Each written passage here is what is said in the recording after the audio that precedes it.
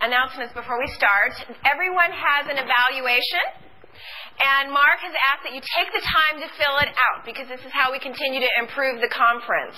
And he's even going to give a free chicken soup cookbook. So you can turn these in on Sunday evening. And just in case you're interested, the Master of Ceremonies is on the second page. And I am sending a son to college. So all 5 would be greatly appreciated. As far as the new badges, it is? Can you hear me? All right. As far as new badges or corrections that were requested, they're going to be ready at 10 o'clock at the break, so feel free to pick those up. Lunch is at noon, and we're going to have the unstoppable Robert Allen, who will be speaking about 12:40. So make sure you get in there and be ready, because he's going to start around 12:40. Okay, let's see here. I think it's time to introduce Mark. Mark, come on down here. Now, let's give him some positive energy and love as he's walking down the aisle.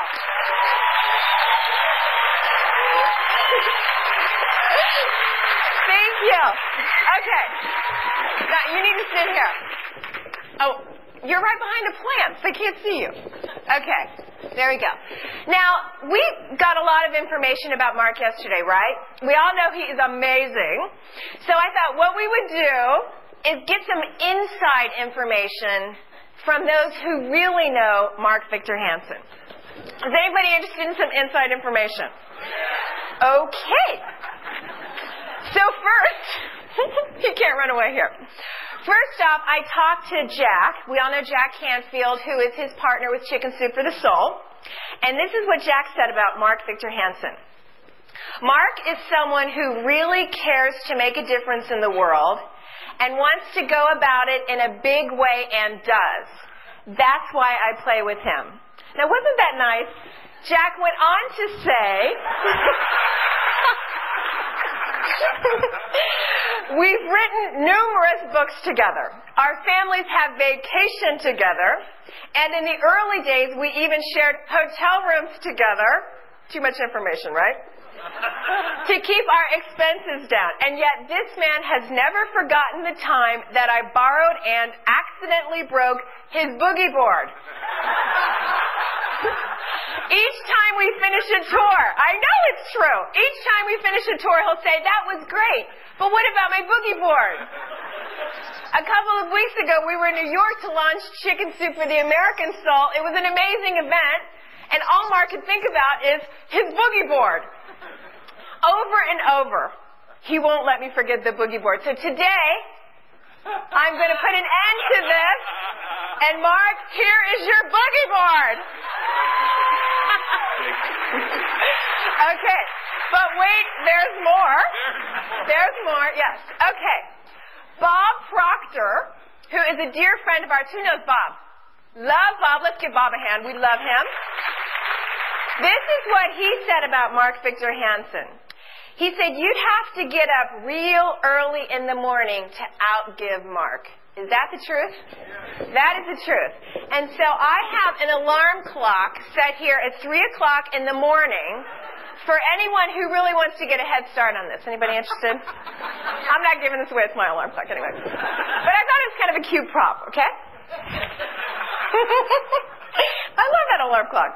Okay, Robert Allen, who, of course, is another longtime friend. How many friends do you have, Mark?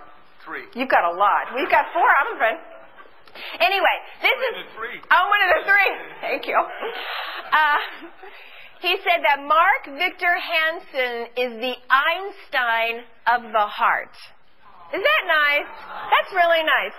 But you know, enough about Einstein and his theory of relativity. This is what's relative to our event today. And it's E equals mvh squared. You love that? Here you go. Hey, work with me, okay? All right. Now, this is a good one. This is from his dear wife, Patty. Now, they've been married 23 years. And this is what she said. Mark, are you nervous? It gets better. Living with you for the last 23 years has been a whirlwind of activity. Dear, you keep my life interesting. And I never know if you're coming or going.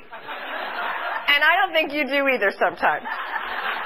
So to make it easy for you, I had a new set of towels monogrammed for our bathroom, especially for you. And they're so nice. The first says hers, and the second says guest. So just in case you don't know which towel to use, aren't those nice? These are nice little towels. Love these. Okay, there you go. So just in case, yeah. Okay, right. Now, moving on.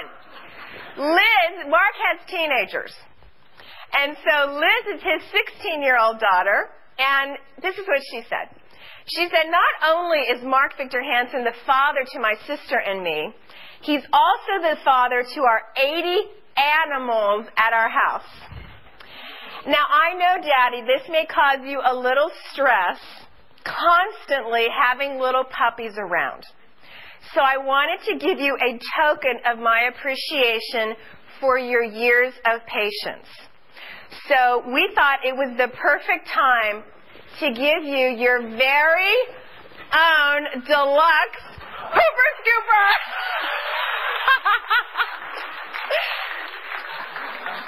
Do you love that? There you go. See, you're ready. All those surprises on your doorstep. You've got something to do with it now. Okay. I've never had one before. Well, see, it's never too late. See, it's like, what do you give Mark Victor Hansen as a gift, right? You give him a pooper scooper. Okay. Melanie, his 14-year-old daughter. Okay, this is good. She said, I love the way my father dresses. And I love it when we go out together and he wears his tight red shorts that he's had ever since high school. Daddy, you know I love those red shorts. And I feel a little selfish in keeping those shorts just to the time that we go out together. So I think it's time for the world to share in this treasure. And after this weekend, we are sending them off to the Smithsonian to be prominently displayed. So before their final farewell, you all get an opportunity, and Mark will. Can we have a moment of silence, please? For the last viewing of Mark's red shorts. Here they are. Now, you can put them on your wall. Is that great? Can you see Mark in these things? Do we really want to go there? I don't. Okay. Was that it? Hold on here. Oh, no, we have more. We have more. Love this. Okay. Trudy is Mark's personal assistant. Trudy, are you in the room? Okay, there she is. And this is what she said. Mark's ability to creatively connect the dots surpasses anyone that I know. The vast arrangement of the people he knows is like conducting a 12,000-piece orchestra. And Mark has the ability to connect all of those people in a way that most people don't even think about. So we wanted to give you, Mark, your own baton so that you can conduct your next unstoppable best-selling symphony. There you go. Very nice. I'm not done. We have one more. One more. Isn't this cute? That's cute. That's cool. Do you love this stuff? Okay, and then finally, as you can imagine, Mark travels a lot. So we wanted to talk to his travel agent and kind of get an idea of how Mark really is to work with. This is what she said about you. She said, Mark is a wonderful client to work with. However, he does have a little quirk that I continually deal with. And if there aren't 5 bags of peanuts on his flight, it is not a pretty picture. So I wanted you to know, Mark, that I've contacted United Airlines. And they've guaranteed that the pilot will not take off until you are in the possession of 5 bags of peanuts. And just in case there's a slip, we have some reserves. So, oh, come on, you guys. Don't turn on me now. That was the end. So, Mark, thank you for being a great sport. You know we all love you and we appreciate you. I want to introduce the captain of this voyage, Mark Victor Hansen. Isn't Cynthia doing a great job? Give her a standing ovation. MCs deserve standing ovations.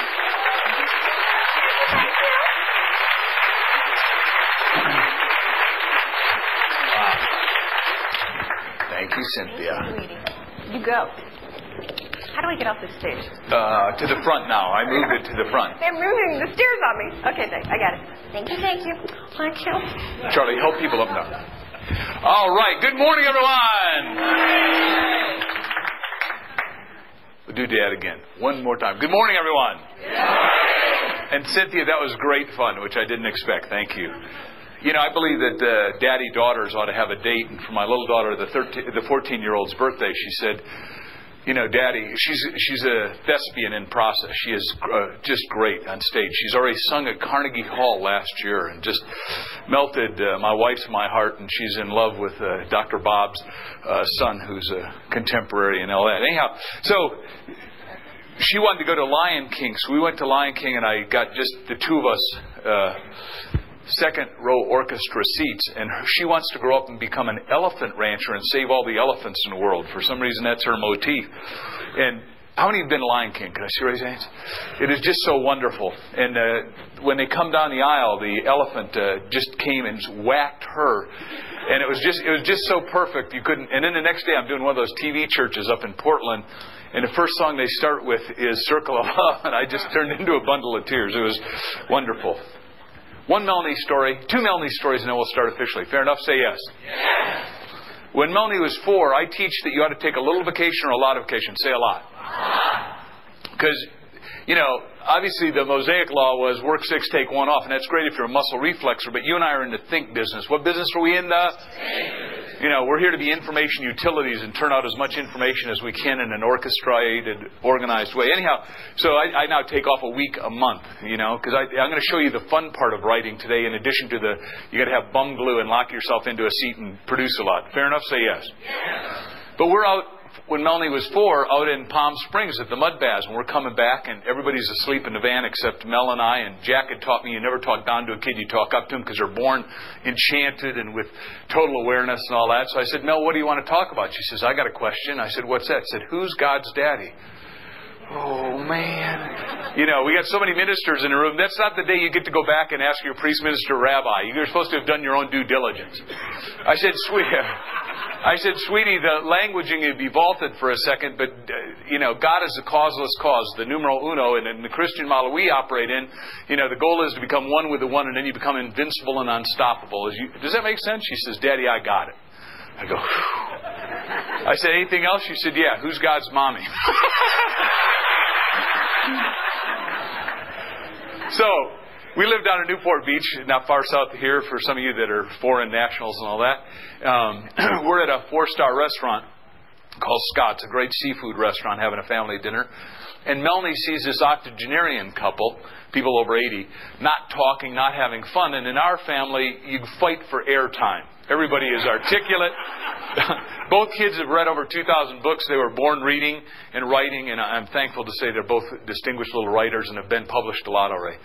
Anyhow, she sees that they're not having any fun, so she just takes it upon herself to walk over and start telling them chicken soup stories. Because I'm going to teach you that Rick Frischman and Steve Hall have got me so much media that we do at least a media day a month where I do 20 to 40 radio shows where you start at 3 o'clock in the morning because that's drive time when people buy books. And Melanie, as a little kid, was, you know, starting in 1993 when she was littler, would sit in my lap and listen to all these stories. And after you do it 2 or 3 times, once in a while I'd hand it and, you know, Phil would be interviewing me from Empowerment Radio and and say, who's there with you? And I said, well, she's 7 now, and, would you let her tell a story? And, he'd go, oh, yeah, that's cool. And so she walks over and starts telling these chicken soup stories to this little old couple. They start laughing, gahoffing, and the old man says, you got another one? You got another one?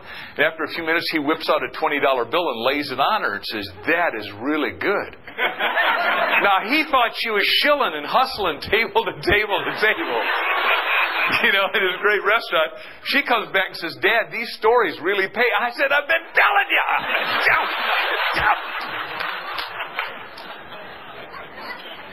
So today I'm going to launch. We're here to have fun. What are we here to have, everyone? Everyone say, I'm having fun. Point at your neighbor right and left and say, I see you're having fun. All right, one more time. If you're ready, say, I'm ready. Last night was the warm-up. Today we're going to start to accelerate, and we're going to accelerate through Sunday. And everyone say, I can handle it. Everyone? Touch your neighbor's forearm on the right and left and say, you can handle it.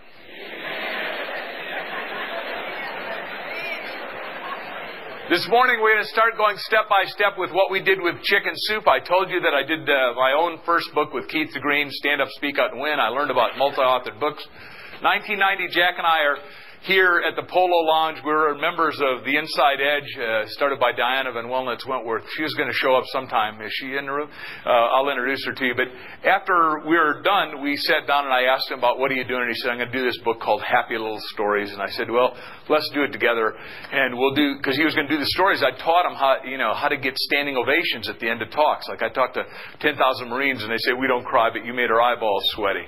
And I said, look, as long as you're going to do it, if you're going to think big. How do you want to think, everyone? Big. Everyone take your hands. We're going to pretend we're in Texas. I'm thinking taller and taller. Everyone, I'm thinking... Now, I understand that some of you have come up to me and say, well, you're thinking outside of my believability. Well, look, I sold 20,000 copies the first year. If you start by selling one and then you sell two and then you start to get momentum. But if you don't have big goals, your mind can't come to work. So we're going to teach today to have big goals. And I've got the world's greatest goal setter is in the room, and I will bring him up on stage in a little while and introduce him to you, the real Indiana Jones, because he and I have been close friends for a long time. But he will agree with me that you've got to have some goals that are unobtainable. You've got to reach for the impossible star. You've got to dream the impossible dream, and we're going to do that. So then we interviewed all the best-selling authors. We interviewed 101 best-selling authors. Now, there are a lot of best-selling authors in here. I'll introduce you to all of them. By omission, I'm going to miss a few of you, and I'll apologize in advance. Please accept my apologies. But Barbara DeAngelis, How to Make Love All the Time. What a great title, and it was a relationship book. It wasn't about sex. The first interview I did on radio about chicken soup, she'd endorsed our book, and the guy said, oh, I see you're endorsed by our friend Barbara DeAngelis, How to Make Love All the Time. She must be tired. I said, no, she's ecstatic. Johnny Gray, one of her former husbands.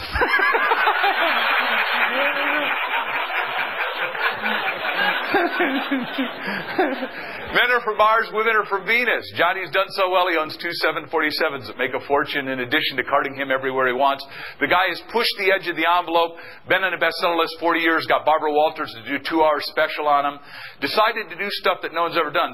Did his own Broadway one-man show and it was sold out. Then he's got a Las Vegas show now on permanent station. You got to think through some stuff. Some of you say, well, my publisher's not doing any work for me. That's right. Publishers are printers. One more time. What are publishers, everyone? Printers. All deference to the publishers in here. I'm not besmirching you, but their job is just to get the book out. Your job is to be a marketing maven. Everyone say, I'm a marketing maven. Everyone, I'm a... Kenny Blanchard. What a guy.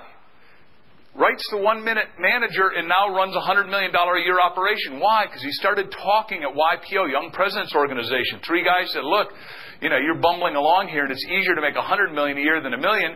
Why don't you make a little bit more and we'll just turn this into a real enterprise for you? And he said, well, if you'll be chairman of it, I'll be the spokesperson. We talked about Spencer Johnson, Who Moved My Cheese.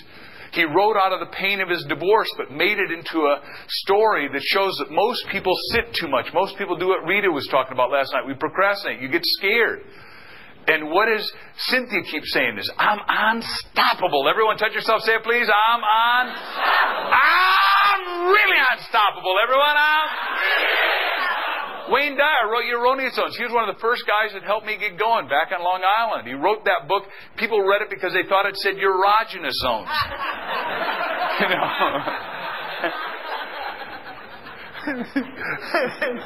Wayne's got so many good stories about that. He said one wife was reading it and came in and said, hot damn, it's my night. Said, if you read this book and change your attitude, it will be. Anyhow, you know. Deepak Chopra, who's a guy who cracks out 4 books a year. A dear friend of mine. He is a client of Ariel Ford's. She will be here sharing with you. He cracks out books faster than anyone. He believes he is now remember, in the Indian model they believe in reincarnation. In the Christian model, Augustine took reincarnation out of the Bible, so it was there at one time. We just had it edited out. Now, I don't know whether there's reincarnation or not. I was on Oprah of Canada's Deanie Petty's show. All the Canadians know she is probably, isn't she the finest mind, one of the finest minds in Canada, and a dear friend. And I'm on Deanie Petty's show with Bob Proctor's mentor, Val Vanderwall. And she says, Val, do you believe in reincarnation? He said, I don't believe it in this lifetime. Didn't believe it in my last one either, you know. But Chopra thinks he is Merlin reincarnated. And when he writes his stuff, he can just channel it. Now, I'm attending a seminar for the next 9 months with, I think, the brightest woman on the planet, Dr. Jean Houston. At 7, she was sort of the heir apparent to Teilhard de Chardin, who created the new sphere around the planet, and then Margaret Mead's helper. And her daddy, for 35 years, was a head comedy writer for Bob Hope, so she met everybody, does all these voice prints. But my wife and I are taking 3 days a month up to be in her mystery school, and she says, now in quantum physics, there are 7 levels to go to, but every one of you can get into a zone where you can write stuff you didn't know you could write. And I've been in seminars with Jean when we did Emily Dickinson, and she would give you the first paragraph of Emily Dickinson. We'd be playing some great music like I Am that Ricky just did for us. Give her one more round of applause, if you would please, Dr. Ricky. She writes this stuff that just catharts my heart. I tell you, she's good. Anyhow, and when you're dealing with that kind of music, it gets you going. And then all of a sudden, everybody in the room, and there were 3,000 of us, all wrote Emily Dickinson, and we had to stand in front of the group and can write it. Everyone say, I can do this. Everyone, I can. Because you get in zone. Everyone say, I'm getting in zone. Everyone, in athletics, you get in zone. Here, it's easy for me to be in zone because I love you. And like I said, I want more for you than most of you want for yourself. James Redfield, Celestine Prophecy. The guy who, this is a great book. Yeah, I never got to meet him until recently, but, he was on the cover of People magazine, and it said he was selling 75,000 books a day. I told my publisher, and the publisher said, nobody sells 75,000 books a day. This guy's peeing in the wind, Mark. You can't believe that. 3 weeks later, we're selling 80,000 books a day. He said, I got to apologize. So I said to James, I said, this is what my publisher said. He said, he never apologized to me. We interviewed Scott Peck. Now, he's a psychiatrist who wrote A Road Less Traveled. 12 years, #1. Told us he made $40 million. But he said, what you got to do is one media interview every day, no matter what. Now, that doesn't mean literally 7 days a week you got to do one. What did I say? You can stack them and do 20 in a day. Our friend Johnny Gray does media 1 day a week. He only does Tuesday unless Oprah or somebody like that calls, something big, because Johnny is pushing the edge of the envelope and figuring out other ways to do stuff. And he is a master storyteller who used to be a monk. And if any of you have been in his seminars on sex, he starts with a banana, and that'll show you where this guy's at. All right. When we started Chicken Soup, we collected 60 killer stories, and we rate all our stories on a scale of 1 to 10. And we asked all of our speaking peers, Tony Robbins and everyone, give us your best story. And we went through them, and we were hard on them. And some of you have sent stories to us, and got accepted. Some of you are co-authors with us. Some of you in the future will even do books with us. But if you ever do a book with us, you start at the end. You figure out the market first. Because we don't want to do a book that sells less than 3.5 million, because it's hard to do a book that's going to sell 10 or 10,000 as it is to do millions. So one of the tapes I've got back there is how to think bigger than you ever thought you could think. The key issue I teach there is the size of your question determines the size of your result. If you say, how do I make 30 grand a year? Oh, God, please let me just make 30 grand a year. I'll be a good boy or a good girl. That's all you'll figure out how to make. Easier to make 300 or 330 million or something. And there are a lot of people blown past $1 billion a year that are Horatio members that I'll talk about a little later. It just, with me, it just is amazing. But it depends on the thought forms you hang out with. But you got to remember, you're here to break the paradigm because we've had a structural change in America after 9/11. Marshall Thurber's the one who really got me. Cyclical change just goes up and down like a thermometer. Structural change is that a 78 goes to a 33 record. You never buy a 78 again. Then it went to an audio tape. Then it went to a CD. None of us are going to buy 78 players again. After 9/11, things are different. Who's got to be the lead person here? Everyone touch yourself, say, I am. Touch your neighbor and say, I see you are.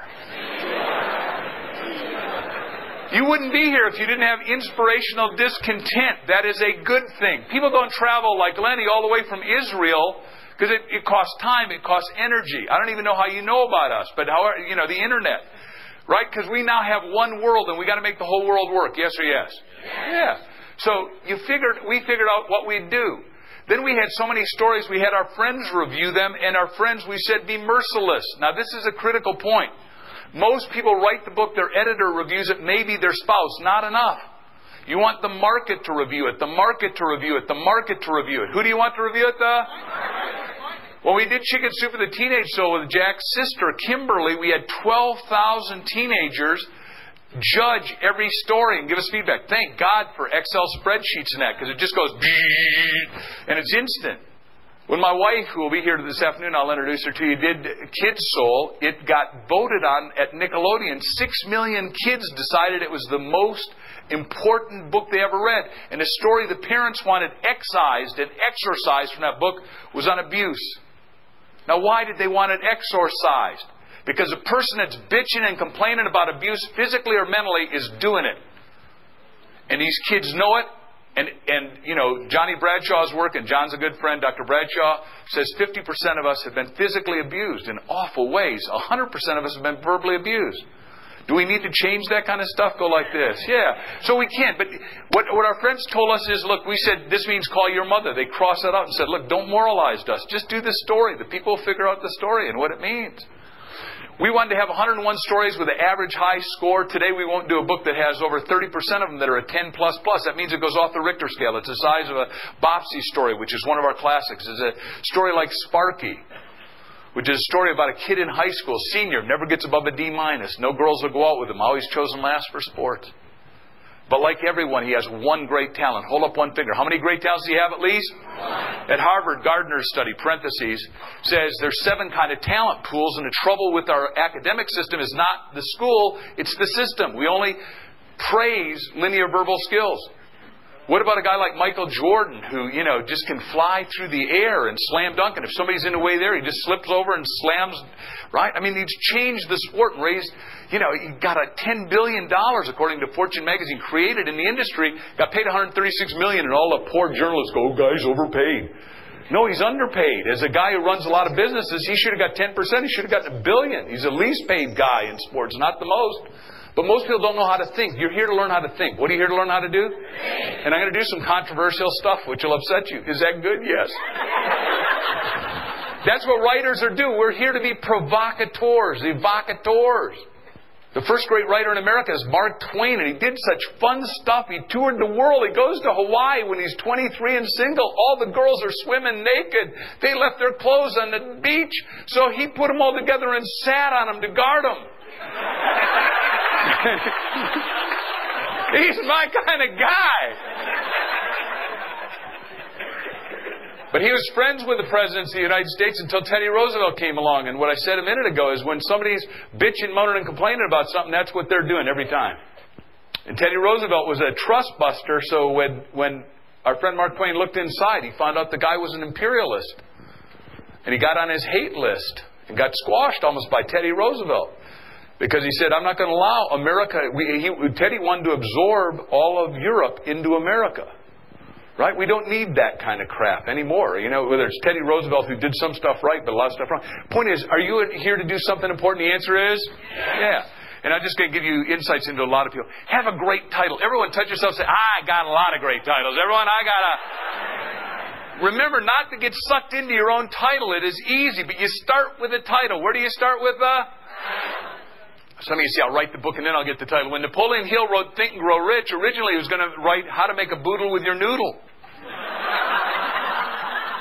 There's another title that sucks. It never would have sold hundreds of millions that it sold. His editor calls up and said, Nap, unless you come up with a new title, Dr. Hill, tonight, we're not going to roll him. He did that sort of the same mantra without knowing Eric Erickson that we talked about the 400 times. I got a best-selling title and came up with Think and Grow Rich. Calls the guy in the middle of the night like 4 o'clock and says, I got it. The guy said, better be good or I'm not publishing your book. You don't wake me up. You got to have a great title. Everyone say, I got great titles in me. Everyone? Shake your neighbor's hand and say, you got great titles in you. Titles are slippery, so when they come through, you got to get them, write them, dictate them, and carry. Bob Allen's given me a little dictating machine. I'm not carrying because it's a bunch up in my pocket, but carry it with you everywhere because you never know when you're going to have a little good title. Write down hundreds of titles. Jack and I sat in a jacuzzi one night and wrote 168 titles that we wanted to do during our lifetime because there's some stuff, if you're going to do it, do a lot of it. Get good at it. One of the people that is last night I bragged about Nora Roberts, who we raised so much money for the children. She is the first cover of Book Magazine. Am I on? Is this on? Book Magazine, and listen to her numbers. She is the one that Coca-Cola had her and us on a side of 50 million Diet Coke cases for 60 months. But Nora Roberts rules the romance genre with a velvet fist. 69 of her 145 books has been bestsellers. She writes so fast that the publishers wouldn't take her book. She was doing Harlequin books. Now, Nora can't type. Nora never finished high school. Nora writes in a yellow pad. Nora writes 55,000 words a week and finishes one book a week. A week. A week. A week. A week. A week. She writes so fast, she has a pseudonym that's also a best-selling author that sold as many books called J.D. Robb. Point at your temples, go, that's interesting. Everyone say, I can do this. Everyone? I got this whole thing highlighted. I mean, I think you ought to read everything with a highlighter and then put it into your own notes for future use somewhere. Just, what an exquisite lady. And she just thinks through these great stories. And I love her, because she is now selling 40% of all the fiction books written, which is, and she did it in a decade. And she writes great titles like Hidden Riches and that in fictions. So write hundreds of titles. Because you sell the book against the title and against the outline. Don't write the book I'm going to teach you again and again today until you sell it, then write it. Test your titles in the market. Where do you test your titles in the? And you always ask the question, what would you pay for? Not what do you like? I don't care what you like. I care what are you going to give me some money for? Winter of 1992, 3 long years. We'd already approached, we got, an agent that was going to help us to the publisher. Then in 30 days, we got 33 rejections. We went to New York, did the slippery road, and they all said, oh, buzz off. Anthologies don't sell. This is too nicey nice. Humma. And they all said, hit the road, Jack. And I said, it's okay if you don't like him, but I'm one nice guy. Now, in our millionaire training, I say, look, whatever your PSI, your primary source of income, most of you call it a job, which is an acronym that means you're just over broke. Whatever that is, you do that better than you've ever done it while you're doing your side income. So Jack and I are still speaking. Jack did mostly trainings in the educational market. He was selling like 570,000 copies a year of a book called 101 Ways to Build Self-Esteem in the Classroom. If you're a teacher, you know that as an anchor book. So he'd sold. This is a guy that got 3 scholarships to Harvard. He was a Latin scholar, and then he became a Chinese scholar. I mean, Jack, I couldn't, and he's Jack and Bob both, my current also writer, who you'll meet a little later. These guys are such great editors, and their minds are so brilliantly organized, where I'm totally fractal. I am a conceptual editor. These guys are good. But these people were turning us down, and it was, our wives were respectively saying, are you sure this is going to work? No. So you got to expect rejection. To top it off, our agent wrote us a letter, which I have framed. It says, you're fired. That book will never sell. And that cost him at least $5 million. So, it's the old Winston Churchill thing. Never give up. And we're going to read you Consider This out of our Writer's Soul, which what Writer's Soul says. I had one up here a while ago. I don't know what happened to it. When we come back, we'll do it. But the Consider This, it shows that all the best-selling authors got rejected. Nora Roberts got rejected again and again. But then once you get going, you have to do multiple publishers if you decide to be prolific. Everyone say, I'm prolific. Now, why do you want to be prolific? Christ said, the greatest amongst you is servant of all. How do you become great? You become a servant. How do you become a servant? We're serving with words. We're serving with communications. We're serving with ideas. We're serving entertainment. We're serving upliftment. We're serving... The highest goal is transformation, if you've read The Experience Economy. That's where I want you all to be, is in transformation. Always hold the vision. Get your little crystal ball. Because without vision, people perish. Without dreams, they perish. That's what Martin Luther King says. I have a dream. He never said, I got me a strategic appointment, man. I'm going to figure this out. That is not what the boy said. He wouldn't have streets named after him if he said, I got me a strategic appointment. No, he didn't do that. You got to have mega leverage. So we solicited every one of our audiences. We said, look, if you be so kind, if you like the stories I tell, would you buy one of these books when it came out? We came to BEA. We went to the book expo where another 140 people turned us down. And we had these little coupons filled out from 20,000 people. And when Health Communication took us, they said, well, we'll let you do it if you buy the books at $6 each. Times 20,000. So we were desperate, so we needed to get distributed, and they were down. We didn't know it at the time. Financially, Bradshaw stuff wasn't selling at the moment, so we did it. So spring 1992, we went to BEA, sold ourselves. The breakthrough advantage was the 10-speed press. You know, if you ever have a prayer of thanks, thank 10-speed. I talked about it last night, but find a niche that nobody's looking at. There are all kinds of niches. I just worked for the world's biggest roofing company. If you think about it, everything is under a roof. We're doing a book with them. Why? Because it fits. Everything's got a roof. And these guys are going to finish global warming because most of the heat is lost out of the roof, as they say in Canada. Right? So there's all kinds of markets. Our biggest book ever that's coming out is Chicken Soup for the Grieving Soul. We pre-sold 6 million into funeral directors, crematoriums, cemeterians. You know, SCA, whatever that... Is anyone here with SCA? We got a lot of friends that are funeral directors. You know, they're the last to let you down.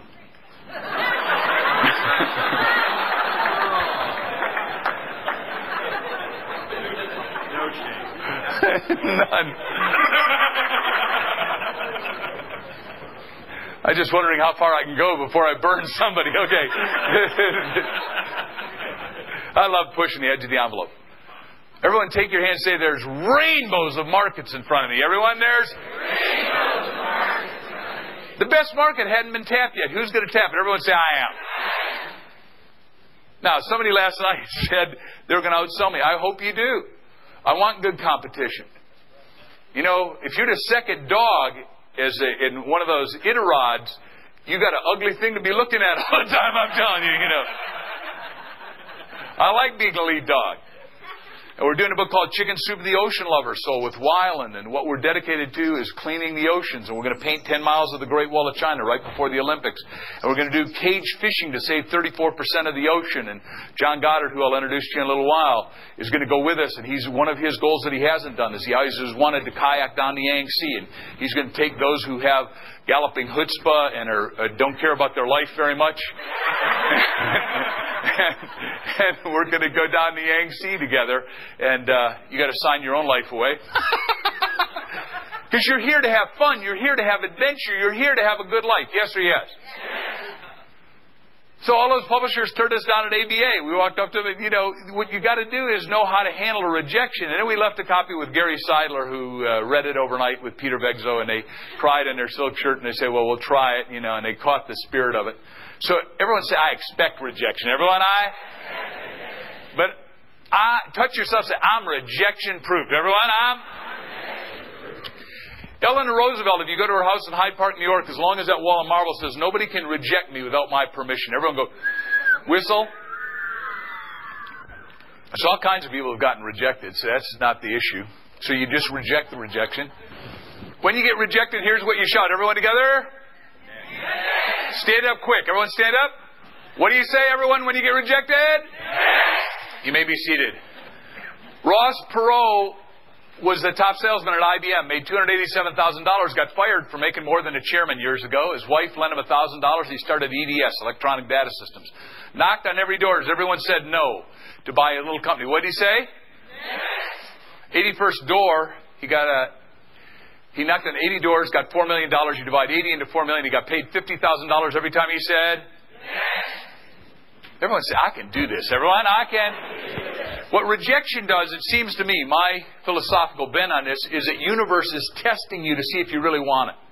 If you got it in your heart of hearts. Now, a lot of you have had healing experiences, and some of you need healings. And tonight, after this is done, we'll do some healings. Because in the first Chicken Soup, I wrote that story about Amy Graham, about how we had a lady that was dying, and we had the whole audience send her energy. And 3 days later, she was in remission. Now it's 7 years later, and she's totally healthy, got 2 babies, lives down in San Diego, and is a dear friend. The point is, we're going to do that at the very end. We were prepared to self-publish if nobody else would sell it. Everyone say, I can do this. Everyone? I can do this. At 4 o'clock, my mind was rocking. I was already giving you this talk. And the richest guy in Australia is a guy named Peter J. Daniels, who is a nobody, nothing, went bankrupt 3 times, used to be a bricklayer, and then started buying houses and flipping real estate and doing well. But he studied all the 1,500 biographies and autobiographies of the superstars, everybody. And he said all of them had what Churchill had, a sense of destiny. Now, what does that mean? In my languaging, I say you are coded at DNA and RNA at birth to do something great. Everyone else say, I'm coded. Everyone, I'm. To do something great. Everyone, to do something great. So, for a whole year, Peter takes notes in his little notebook, and then he does it at talks. And, he's been head of the ministries in Australia and Asia for Mother Teresa and Bob Schuller and on and on and on. But then when he decides to write a book, he writes it in 14 hours, 14 hours, 14 hours, 14 hours. Because some of you go, well, man, I've been on this dang book now 7 years and I'm getting after it. You've been procrastinating. What did Rita say now? Do it now. What do you got to do? Do it and get it done. He doesn't write a book unless it makes him $5 million. And he sells all of them himself. There's a lot of you in here that know Peter. What am I saying? You got to get off it. You just get it done. Oh man, I'm having so much fun. I just want to live at my little computer. No, that isn't the game. Get it done. And if you got to self-publish, you can do it. Writing the book is only 10%. How much is it, everyone? 10%. See, the industry teaches you when you're done with the book, you're done. And then they say, you go on a little 10-city tour, you go on a little 20-city tour, and you're cooking. No. No. I'm sorry, Mr. Mento. Now that you've been published, I'm afraid you have to leave our writers group.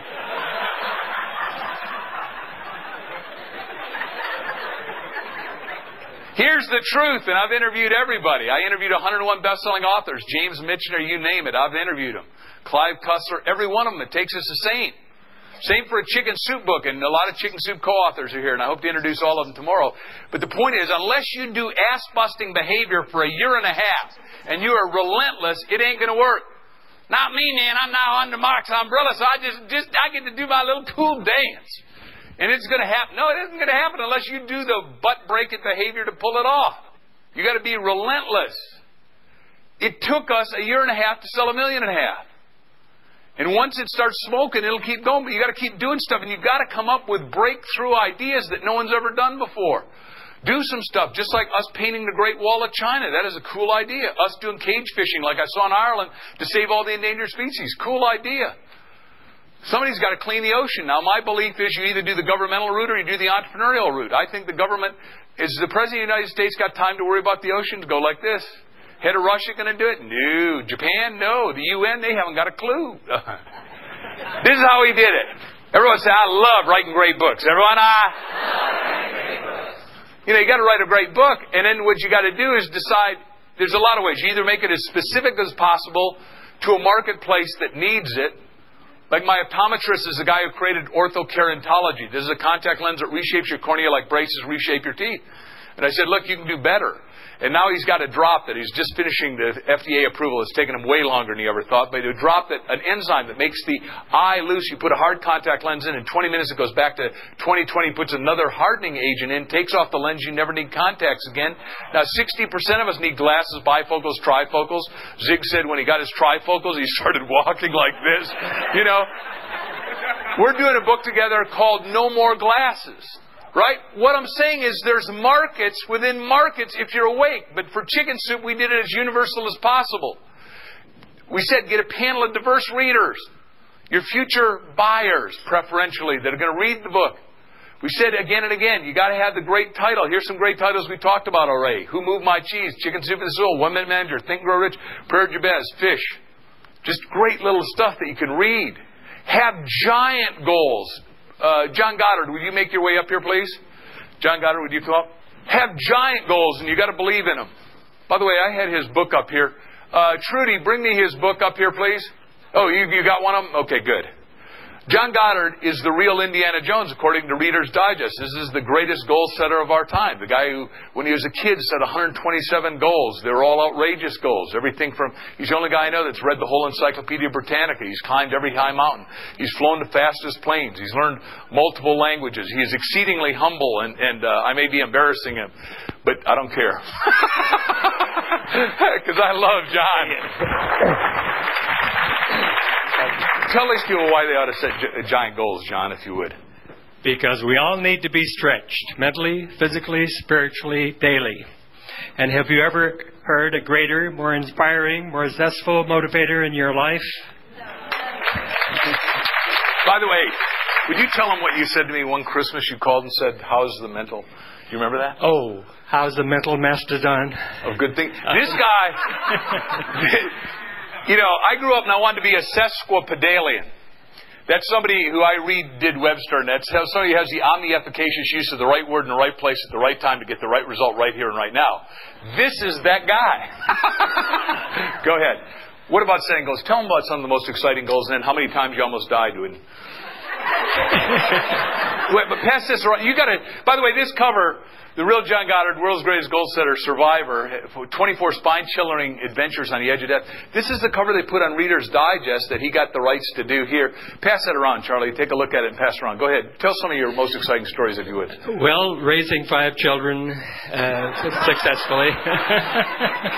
John, come on. Well, do the white rhinoceros that you rode and all that. Well, they varied. You know, I was a sesquipedalian from the time I was 10. And I would read 2 and 3 books every week on my level and increase that as I went through the grades. And by the time I was 15, from all that reading, just as with you, you get ideas for things to do, to places to go, people to meet, things to achieve. And I didn't write the goal list in any regular form except the first 3 or 4. And that was to explore the Nile, Congo, and Amazon rivers. And it took me 10 months to carry out the Nile expedition. It's the longest river on earth, 4,220 miles. I know I paddled it in a 16-foot, 60-pound kayak, being charged by elephant, rhino, hippo, capsizing rapids. I had a little problem. I came down with malaria, amoebic dysentery, tapeworm, a staphylococcal infection, and amoebic dysentery. And there were no doctors. Aside from that, I came out pretty good. And then I went the length of the Congo River. When I was 5, according to my folks, I announced to an uncle, when he asked what I wanted to be when I grew up, I said explorer. I couldn't figure out how to make a living doing that until I was 16. Went to the Okefenokee Swamp in the Everglades of Florida to fulfill goals. And studied the Seminole Indians that first encountered the field of anthropology. And I said, I'm going to be a cultural anthropologist explorer. And it's been wonderful. This is Dr. John Goddard. I didn't want to underestimate him. I'm sorry. But, you know, it's enabled me to live with people all over the world, from pygmies in Central Africa, Australian Aborigines, headhunters in New Guinea, punk rockers in Hollywood, and fascinating tribal people. Have you noticed? They all look and smell alike. It's amazing. But anyway, I specialize on river tribes, from the Sepik in New Guinea to the fascinating tribes of Uganda, Sudan, Egypt. And we had a little problem with people in Egypt because the rumor went ahead that we were Israeli spies out espionaging. So we had 5 stoning attacks. And one Pasha told us in Cairo, he said, well, you did a great thing in exploring the Nile for the first time, but your greatest feat was to go through Egypt alive. So that was interesting. But throughout the world, I found warmth and hospitality and friendship, and I really feel a citizen of the world now. What do you want to do for the ecology, John? I've been an ecologically sensitive person all my life. I started diving off the California coast not far from here when I was 12. By the time I was 13, I was a pretty good surfer, and bringing home a lobster abalone and fish every Saturday for Sunday dinner, but never more than just enough for one meal. And in traveling around the world, it's heartbreaking to see the pollution and the total degradation of environment. We have absolutely wiped out 50% of all our rainforests of the world, and I have visited them all, from the Olympic Peninsula in Washington to the Congo rainforest, which is probably the last great unspoiled area, only because of tribal warfare. And to go into the Amazon jungle and see 150-foot trees cut down and a steady progress of decimation because of stupidity or greed or apathy is just heartbreaking. If you were to tell them 3 things they got to do to make sure they set exquisitely exciting goals like yours, what would you tell them? First, as you always emphasize, you write down the goal. You think big, as you've always expressed. In fact, we're such kindred spirits on every level. We reinforce each other, and I come here to get regenerated every time. But I have a little formula for doing over 500 goals. Now, the last one was mushing a dog sled in the winter-bound wonderland of the High Sierras. But I have picked... By the way, he was on TV doing this. Tell him about who was with you on that one. Oh, that was on Dateline, you mean? Yeah. Yeah, that was interesting. They filmed me on 6 different occasions during different goals, and the sequence that turned out the most interesting was mushing the dog sled, and I'm a little embarrassed to tell you how long that goal took. But the last thing in my formula is persist. Never give up. Never. But you pick, plan, prepare, and persist. That's my formula for doing 540 goals. I still have 60 to go, and they're getting really hard now. Meeting Madonna to chew her out for her obscene behavior and her bad example for young... No, I didn't. No. Tell me, Carol is his wife. Carol, would you stand up? Give her a round of applause. She has put up with him and been enthusiastic, and she is an absolute love. We've shared a lot of meals together. We've been to 28 countries together, off the beaten path, been through the Grand Canyon 3 times with the most raging rapids in the United States, 8 and 10-foot shock waves. We've been through the wilds of Africa 6 times together, and even been to the backcountry of Nepal and Thailand, elephant safari there. She's as tough and brave as any man I know. Good. Tell about your flight down at Miramar, would you? We'll finish with that. Oh, that was a thrill. I learned to fly on the Air Force. I was a flyer for 2.5 years. I've had the privilege of flying 40 different types of aircraft, including 17 jet fighters and bombers. And can you imagine what it's like to fly at twice the speed of a bullet after paddling 20 and 30 miles a day down the Nile River? If I flew over the Radisson, you wouldn't see the plane. You'd hear all the windows breaking, and boy, would I be in trouble from all the sonic booms. But I've enjoyed flying the aircraft that have been participating in Afghanistan and knocking out the Taliban military targets. The B-1 bomber, the F-15, the F-15 Eagle, F-16 Fighting Falcon. And if you saw the movie Top Gun, the star of that was not Tom Cruise. It was the F-14 Tomcat. Carol has sat in the cockpit of 6 different of the latest fighters and bombers. I think the only woman I've ever known to have that privilege. Give my friend John a standing ovation, if you would, please. This is one of the greats of all time. Thanks, John.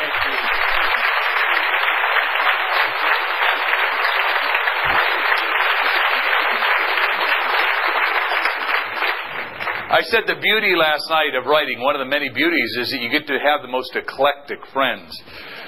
As you can see, he and I never run out of conversation, and he takes me on adventure hikes. That's the operative word being adventure. And they're dangerous. We're walking through the bush one time, and he goes in and pulls out a snake. He says, "Have you ever milked a poisonous snake?" I said, "No, and I don't think I want to." You know, that was one of his goals. I learned how to do it. Okay, so back to it. Chicken soup goals. We wanted to do 1.5 years, $1.5 million in a year and a half. Then our goal is $5 million in 95. You got to have goals that are 1 year, 10 year, 20 year, and 100-year goals.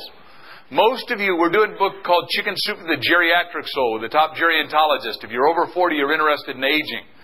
And I'm also doing another book, as I said, with Art Linkletter, because he's 90, almost 90 in a couple of days, and ageless. You got to have, to live long and prosper, Nanu, you got to have stacked purposefulness. You got to have something to do. Goddard is ageless because he's got all these cool things that he wants to do. And ask him about them at lunch. He's here for the next 2 days with us.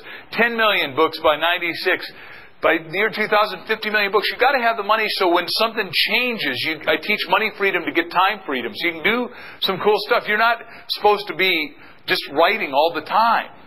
I mean, Sidney Sheldon plays 6 months a year and writes 6 months a year. And he's the guy who did I Dream of Jeannie and all that. Cynthia, the room has gotten a little too cold. If you could get that fixed, please. Okay? Our perfect 2020 vision is to sell 1 billion books. Now, no one in nonfiction has ever done that. Is it doable? Yeah. Are we on schedule? Yeah. You can do anything, but you've got to put it in writing. Ancient wisdom, Habakkuk says, write a thing, write a thing. What do you got to do? Make it clear. What do you got to make it? Clarity in the biblical sense is definite. Certainly, write a thing, make it clear, and it shall be established unto you. The minute you write it down, you've got it. All you'll do is catch up to it in time and space. Right? See yourself in the bestseller lists that matter. The one that bookstores historically buy from is New York Times. Now, Barnes & Noble's doing their own, and Amazon does its own. And, you know, when we came out with Bob's last book, we got Amazon to get it to #1, and we're going to do that. I'll show you how we're going to do that in a few minutes with our books. Publishers Weekly, USA Today has got the top 50. We said visualize to realize what you want. The 3x5 card is a card we handed out last night. We'll hand out another one. We said tomorrow, do it in bright colors and sign it. Also, put it on your mirror. Where do you put it on your? Some of you read the book called The Magic of Belief by Claude Bristol. And he said, the reason you put it on your mirror is because it goes through the portal of the people into the depth of the soul. The minute you get fixed in your thought, it manifests. Jack and I had all the goals that we were best-selling authors before we became best-selling authors. It's great fun. Meditate on it day and night. And before you go to sleep at night, do thought projection. See yourself as you want to be, not as you are. Because the greatest nation in the world is the imagination, and it's the only nation that has to have future realization. You've got to keep pulling yourself into the future with exquisitely exciting stuff. You do not have to know how it's going to be done. In Romans it says, God's ways are past finding out. God knows how. All you got to know is, what do I want? Touch yourself, say it please. What do I want? One of the things that Jack and I do in our Hawaii seminars, we have everybody sit with each other and say 50 times in a row. Charlie's been there. What do you want? What do you want? What do you want? And after a few minutes, you know, you get past the car, the house, the perfect spouse, kids that graduate, get out of the house, or whatever it is that you want, right? Hopefully you've got... And I got great kids. We love our kids. The point is that pretty soon you find out what your real core values are, which is the real critical determinant on a go-forward basis. But you got to meditate before you go to sleep, real critical. Upside down, I start selling seminars, and Chip Collins, I'll introduce him to you tomorrow, but he's my mentor in the back. Will you wave, Chip? Give him a round of applause right there. This is the guy that got me launched and speaking, and he'll talk to you tomorrow. But... you know, Chip and I used to talk about this, and I wanted to earn $100,000 a year. That's $400 a day. So I go to bed, my mantra would be 400, 400, 400, 400. Well, the first day I did it, I wake up 2:58 in the morning, and I got this guy's name, and I write down the name. Never heard of the name. The next day I'm out cold calling buildings to sell insurance, and there's that guy's name. I go in, there's no secretary at the desk. His door is open. I go in, and within 5 minutes he gave me a check for $400. He said, I didn't know whether you were ever coming back, but you seem so enthusiastic, and it felt like I should give you the check.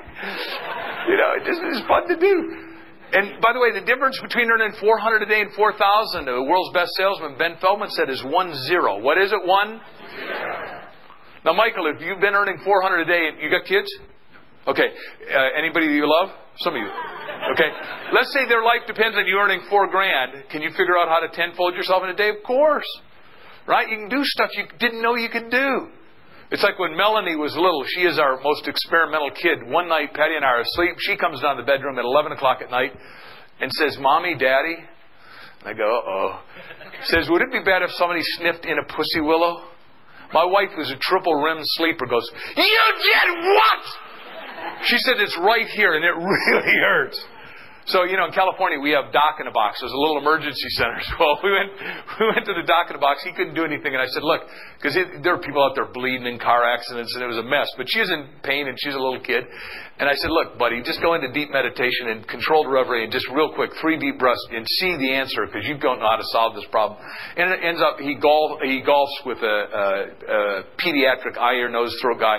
We got to him at 8 o'clock on Sunday morning. The guy just had this tool that went up there and pulled that thing out without too much pain. But, you know, because there's always a solution. What is there always a? But you got to meditate that you're going to have the solution. And then, obviously, listen to those visualizing tapes so you know how to do that stuff.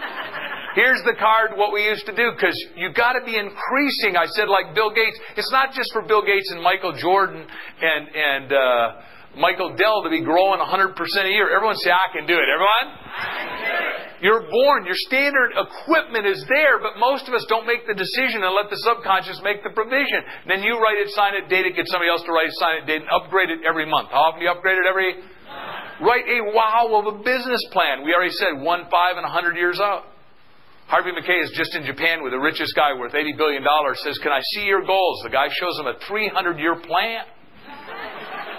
Harvey says to this guy, how are you going to do it? He said, patience. You know. Invest 90% of your time marketing, selling, hustling, hitting the street, figuring out new ideas on a regular basis because they're out there. How do you get them? You think about them. You ask for them. You talk to everybody. Make sure you attend Book Expo. For those of you who got friends, we're doing one of these as a mini one-day seminar right before Book Expo. It's on the front inside cover, which, you know, I've asked them to do. If you're just selling it yourself, have a booth, and Dan Pointer will take you articulately through this, how to do all that stuff. If not, go anyway. It's a great experience. When Jack called me up and said, look, we're going over to the Book Expo, I said, man, I've been on the road almost every day this month. I only got 2 days off, and I need to be with Miss Patty. He said, look, we got to go there. We'll just go for 2 hours. I've never been to Book Expo. We go to Anaheim. We got backpacks full of 3-ring binders with chicken soup for the soul. And I didn't know we were going to get rejected all day long. But we went there, and I walked in this place, and it was a mental orgasm for me. I just went, whoa. Because everything ultimately turns into a book. Every movie is a book. Every play is a book. Every story is a book. Every song is a book. Margaret Thatcher was there. Muhammad Ali was there. Steven Spielberg was there. It's the who's who, but 60,000 who's are all there. And you get to touch them and get pictures with them and have fun with them. And there's no other place you can go that they give you free books everywhere you go. They got every sort of block in this thing because it's miles and miles of books. I mean, there's books on everything. You'll be astounded. Don't let it intimidate you. You got to go in there strong. How do you go in there? Strong. And you breathe deep and you stay centered. You stay grounded. You send your chakras down to the center of the earth and bring it back up green and strong so you can just handle it because it's sort of overwhelming. Because you see all the people that you've watched on TV and stuff. It just is really amazing. And then you take your little books to UPS and have them mailed home. So it just is so cool. Selling, marketing, and self-promoting is the way to go. Be innovative. Everyone say, I'm innovative. Now, Marshall Thurber brilliantly teaches that innovation happens at the edges. It never happens at the center. That's why corporations hire guys like me that push their envelopes. And guys like Marshall and guys like Bob, right?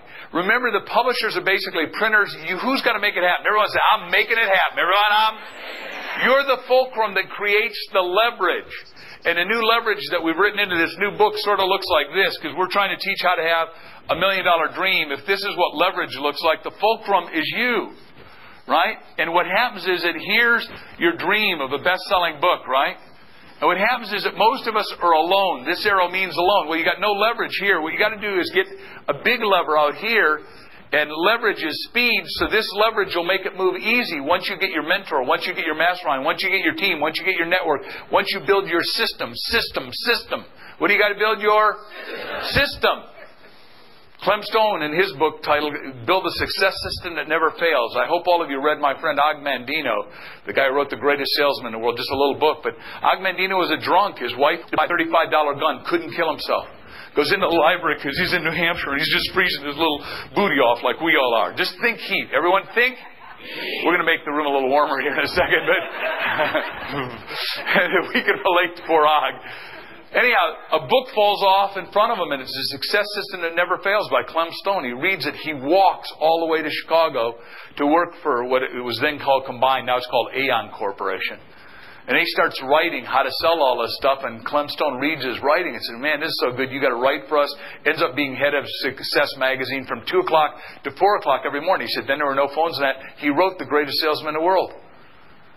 And he's sitting in a dentist office, and he's reading an article, and it's by Frederick Fell on golf about, who's the great golfer, Ben, before Tiger? Yeah, Ben Hogan. And calls the guy, ends up getting the book published. Amway started pushing it through their system and ended up selling $38 million, right? But you got to get started. Chip and I had breakfast this morning, and he said the thing that you get these people to do is get started. Right? But I want you to start and I want you to go fast and get it done. Get it done. Get it done so you can go forward to the next one. The rule of 7 started out as in your script. It says a rule of 3, but I've improved it. And that's nice coloration and rainbow here. But you've got to do some things every day to get the process going forward. Make that telephone call that you're afraid to make. We got the directory, the catalog of catalogs, and before Christmas happened, we were on the cover of there are 300 catalogs that we got on the cover of, like Rosebud catalog and that. Just, it's amazing what you can do, but you've got to do some stuff we're going to teach next, which is bypass marketing. We showed you last night. I did not do a good job, my staff said, telling you got to have this product. You can have this whole bag of goodies. It will change your life. It will change your future. And normal people pay $813.95. Individual show price would be $553. But today, special to you, $499. And if you don't want to carry 400 pounds home with you, we will mail it, with the exception of Israel. You get to carry it, Lenny. The rest of you in Australia maybe. But we'll mail it home for $10, and we want you to have all that stuff. Okay, make sure you read the book that we did. How many of you read this before you got here? Looks like about 20%. Great. It's a fun book that we did. Here's the book I told you about last night. I'm going to reiterate what I said because this is a model that everyone can do. Everyone say, I can do this model. Everyone? Dr. Jeffrey Lant, Phi Beta Kappa, Harvard, writes 5-page content-rich article in 2 hours. How many hours? 2 hours. Sells them 3 ways. 3 ways he sells his little 5-page content-rich articles. Number 1, he does his little articles and he sells them at, I think, let's say $7 each. And he calls them special reports. Everyone say special reports. And I said last night, how to get the green stuff stuffed in your mailbox. Number 2 is he gives them to small circulation magazines.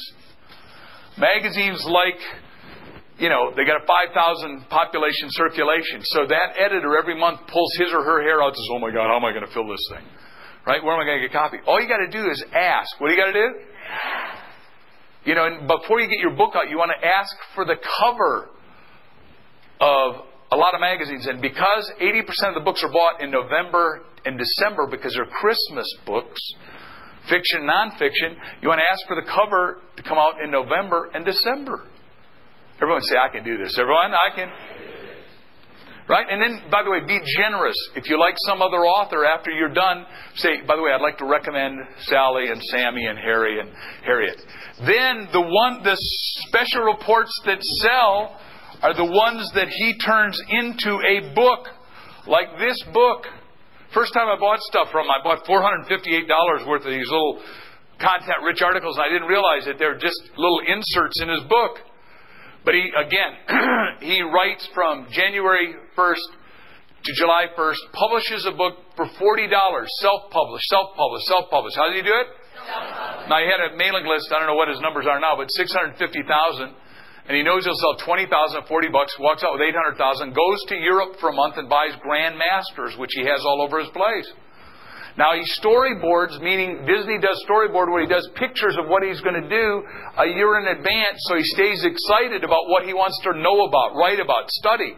But you get the writing done fast. 2 hours. That's all he writes, 2 hours. Makes $10 million a year. He says it in the front of his book, so all I want to do is help you understand that as a one-man army or a one-human army, you can do a lot. And this book we went through. I read it first and I highlighted it and I scored it. Then we wrote little yellow stickies, and Jack's office not far from here in Culver City at the time. Now he lives in Santa Barbara. But maybe it was as long as that. We had 1,094 yellow stickies, and we put them all over the wall. All the stuff that his book triggered and the next book I'm going to tell you about triggered. And we said, holy God. Then we prioritized it. Then we wrote that wow of a business plan. What a wow of a business plan means that if you and I sit on an airplane, you look at it and you go, wow! Everyone? Wow! Most of you, I just want to go through life and be dull and boring. No, this is not the case. That's not the way to go through life. You want to have wonderful, uplifted, inspired friends that you just decide you can do stuff with. This guy's stuff is out to the right. John Kramer's a dear friend of ours. Kramer's book and Lance's book are the ones that taught us how to market books. There's some other great books. Some of you may be writing them, may have written them, but 1,001 ways to market your books. John's only got 2 tapes. He's only done 2 tapes his whole life. He's helped sell gazillions of books because that's his goal in life. And his stuff's out right around the corner. You've got to have it. Do everything he suggests because the guy is the student of students of how to market books. If you're busy, hire somebody else to read it and do it for you that has a vested interest. Parentheses. You've got to be careful who you give vested interest to. You know, the line is you know them by their results, by their fruits. You pay them after they get the rubber hit in the road and they have a deliverable. You don't, because everybody will come up to you and say, oh, I'm going to help you, I'm going to help you. Give me 25%, give me 50%. Don't give anybody percent until after the game's done. And it's contingent upon results. Contingent upon results. Because everybody wants a piece. Dan Poynter is the first web-centric author. I'm so excited. Dan, are you here yet? This guy has made a fortune in a niche that none of us... Does anyone, by the way, that hasn't heard Dan before know what he writes? He's made parachute books. You say, well, there's no market for that. Right, there's no market in a bookstore for somebody that wants to parachute. But every year on George Bush Sr.'s birthday, he parachutes with George Bush Sr. He's made $7 million selling parachute books. Because if you're going to parachute, you got to read about it. He knows everything about it. He knows how when that parachute doesn't open, how the color of your pants changes.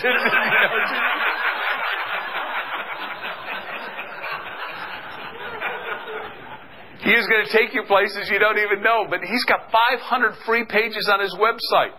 Do you want to model that? The Rules of the New Economy by Kevin, a guy from Wired magazine. I don't remember his last name. McNeely, is that it? Kelly. Thank you. Thank you, Marshall. Marshall knows all this stuff. Marshall owns a thing called Ed Edge where he reads a book a day and then every month he does a business book and explains why it's good and interviews the person in depth and all the major corporations buy it and use it and expand it. But this guy has figured out how to give it away. In New Rules, what is the title, Marshall? New Rules of the New Economy. What this guy says is the most important thing is free. What's the most important thing? Free. So in every talk we give away free stuff, but they got to go to our website, and the only way they get it is to give us their name, address, and email. Because your goal is to get a database. What's your goal to get a? Database. It's easy to get a database. All you got to do is ask. They'd love to give it to you, but you got to give them something for it. So there's a little reciprocity and change. Hire your own PR person. Most people think guys like Captain Outrageous, Ted Turner don't have a PR agent. They absolutely got a PR agent, right? Frischman is here, and he's going to do a great job. Bob Newman does a great job, right? These guys, you know, if you hire them, now you can do it yourself, and and Rick's going to teach you how to do it yourself. So is Steve Harrison Hall. But the point is, you can also hire somebody like Frischman. You pay a certain amount of money, he guarantees a certain amount of press, and then if he gets something bigger, like get you on Oprah, it's a different charge. But you need it.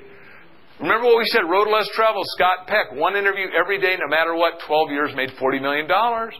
Do 3 interviews a day to get the thing going. And at the front end, just so you get... Some of you say, well,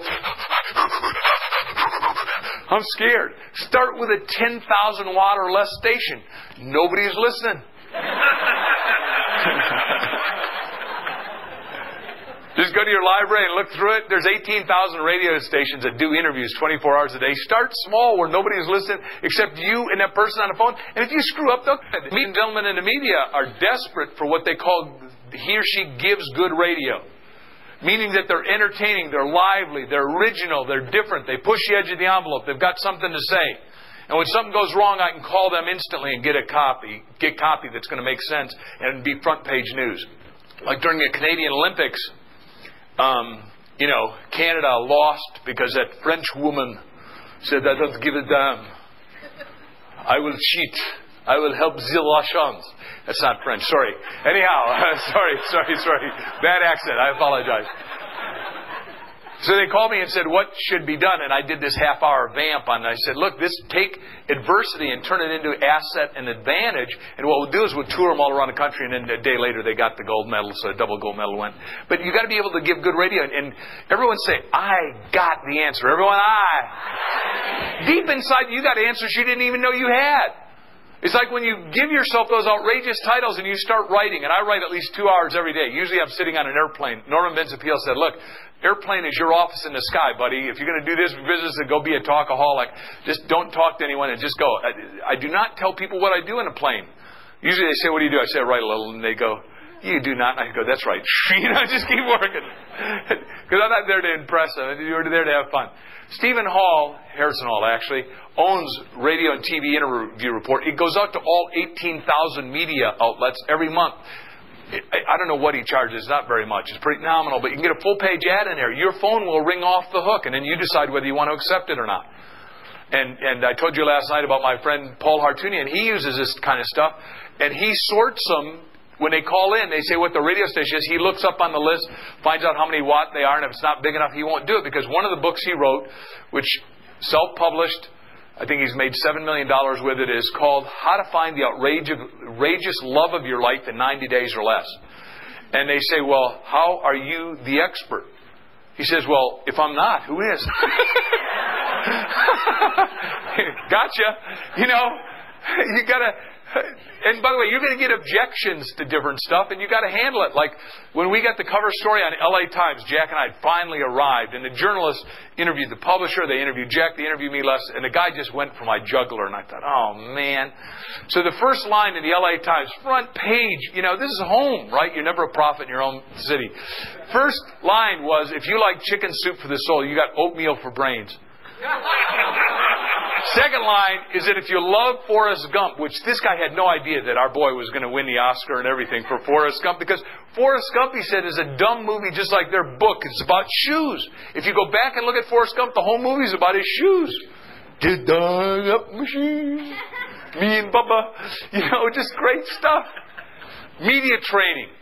When you get big shot on the media, make sure you got media training. In the book, I think we list Joel Roberts. Any other media trainers in here? I want to make sure I don't miss anyone or besmirch anyone. And Rick will recommend some people, and Ariel will recommend. But you got to get media trained, because you cannot go on Oprah and blow it. You look back and go, I just blew 500,000 sales. We were never on Oprah until we were 6 years in, and then I've been on her show 3 times. And our goal, of course, is to go on October 2nd when 1 Minute Millionaire comes out, press the button, raise $1 million, give it to her charity, which is, Jack and I are already Oprah's angels. And I got to tell you that Cynthia has built more habitat houses in America. We just did in Nepal. Patty and I helped finance some of those houses with her. But Cynthia and I and a little unknown comedian named Robin Williams and a guy named Arnold Schwarzenegger and a writer of Braveheart and Randy and a little movie called Pearl Harbor. We all helped build these 20 houses in one day. That's why you want to be an author, so you got cachet value, and you get to hang out with some people there's no other way you're going to get to hang out with. And I want you to be enormously charitable. That's why we call it becoming an enlightened millionaire. Somebody that does it, comes from abundance. Somebody that creates massive value, is charitably philanthropic, and makes a massive difference. But you got to know how to handle the media, because remember, some of the media, there's 2 kinds of people you go into in media. The people that are there because they look good, and I just look good. I'm a dumb, but I really look good. The next question I'll bet you'd want to ask is, you just give yourself the questions, because you might as well. And then you got the one that really knows, and 20% of those people just want to decimate you just because that's their job, to rip you apart. They think that's their job in the universe. And you're allowed to get up and walk off. And you know that presidential debate with Ross Perot where he didn't like the person. He walked off and it caught him and it put him on a butt. But, get media training. Get as many covers of magazines as possible. And I'll just hand this one around. This is the only copy I got. But we did this great cover with Peter Montoya for Personal Branding Magazine. Oh, good. Oh, wow. We'll hand these out. We'll pass these around. 2. Whoops, sorry. But this is what Personal Branding Magazine looks like. Did everyone got a copy of your magazine when they checked? You all read that thing last night about one of my heroes, Michael Jordan? So you can pass that out. I'd like those back, though, please, when we're done. Changes Magazine was our publisher's magazine. Priority Magazine is Steve Covey's magazine. I want to know, when you're an unknown, how do you get on these magazine covers? Because it's not that easy. I don't even know that I've been on a magazine cover, and I've sold a lot of books. So how do you do that? I don't know. You got to ask. What do you got to do? By the way, to get those magazine covers, do we get turned on a lot? What's the answer? Yeah, but everyone shake your hand, shake off rejection. Say, I'm rejection proof. Everyone, Yeah, Speaker Magazine is the National Speaker Association. You ask for it. Most people don't have the galloping chutzpah to ask for it. Everyone say, I got courage. Everyone? It's a French word meaning strength of heart to ask for that stuff. TPN, I was doing all our video shows, and when I was doing the videos for TPN, there were only 3 people they had that had more than 1 hour of real depth. When you're doing 1 hour TV shows and they're trying to do uplifting media, it was Jim Rowan and Brian Tracy and myself, and I got to be careful because I'm besmirching somebody potentially, but it is, most people, I want you to keep doing stuff, creating stuff, writing files. I said last night, PowerPoint your stuff, and just keep going through it. And then you look at the magazine and you say, what is on their worry list? And if you're talking to the journalist or the editors, or you go to the magazines or the newspapers, when you're sitting with them, and by the way, the way to break in is the little magazines. What magazines? How many? What's your circulation right now, Peter? 10,000. So he's at the front end of this thing. Do you have a magazine at your place yet? Yeah. You do have a magazine? We have a newsletter. Okay, come up here. Come up here a second. I want to introduce you to a guy that is a man I just met last year at Horatio, Algiers. This is a guy who started the Rainforest Cafe. He owns Famous Dave's, which is a NASDAQ stock that is just skyrocketing. He is the most outstanding chef I've been with. This guy used to test every herb in his mouth, and when you're with him and he does food, you just hand him like Famous Dave. It feeds 50,000. Give him a round of applause, if you would please, my friend Famous Dave. And you have a newsletter that goes out to how many? Well, every restaurant that we open, we drop ship these newsletters to, I think it's 40,000 people within an area. But everything that we do is, one of the things that we learned is that mass media is dead. And everything that we do is word of mouth, and we create a way that people go out, they got to come to our restaurants, but it's all word of mouth. It's all this type of stuff. But I will tell you that in 1986 I was bankrupt, didn't have a single dime, and then started reading Mark Victor, A Dare to Win, 1994, Zig Ziglar's book, and it's all mental. If you could start out with nothing, but if you believe in your heart that you have a dream, this incredible country, because both of my parents were orphaned by the Bureau of Indian Affairs, and then today I tell people, a couple years ago I lost as much as $50 million in one day, but I tell them, you should have seen what was left. Tell them how you got in Harvard. And tell them how much school you went to before Harvard. Well, my story is this. There's 3 things in my life. One, I've been through alcohol and drug abuse treatment, and I don't mind telling people that because it just shows that in this country you can do incredible things. Today I live a sober life, but when I was in school, I was in the bottom half of the class that made the top half possible. I had C's, D's, and F's, but then in 1972 I had met Zig Ziglar, and my by the way, he wrote me last week and wants to use my life story in his autobiography. Perfect. You all got a handout I saw that had Success for Dummies. My life story is in that book. So I go get the book. But one of the things is that when I graduated out of high school, I swore I would never pick up another book again in my life, and because education wasn't for me. But today, I am a voracious reader. I'm on a rampage of learning every day of my life since I heard Zig Ziglar tell me to start listening to cassette tapes. I've had a cassette player in my car. I listen to books on tape, and I don't have an undergraduate degree, but today I can stand here before you and tell you that I have a master's degree from Harvard University, and I did it in 9 months.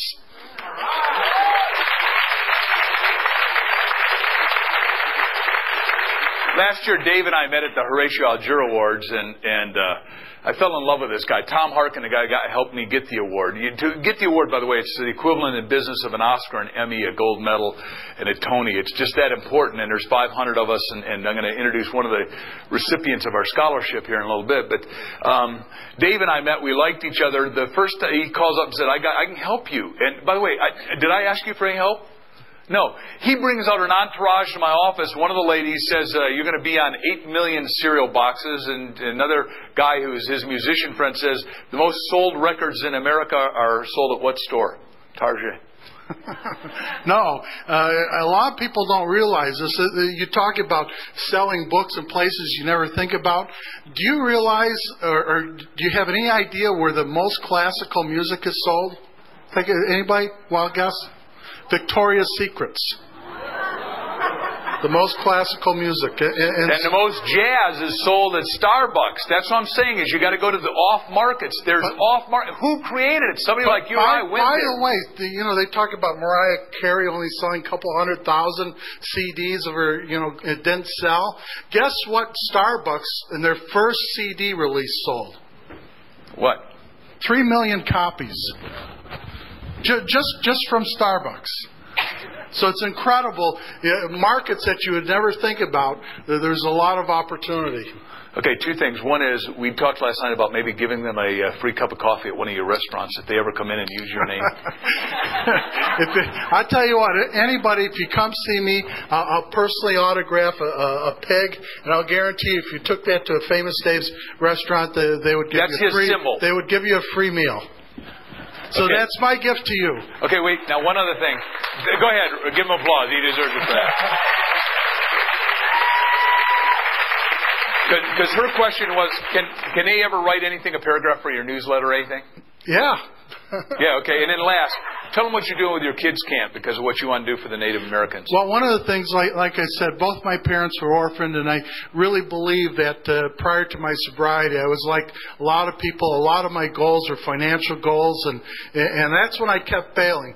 But then I come to realize I really believe there's 3 times in my life I should have been dead, but my life's higher purpose today is to make a positive difference in the lives of other people.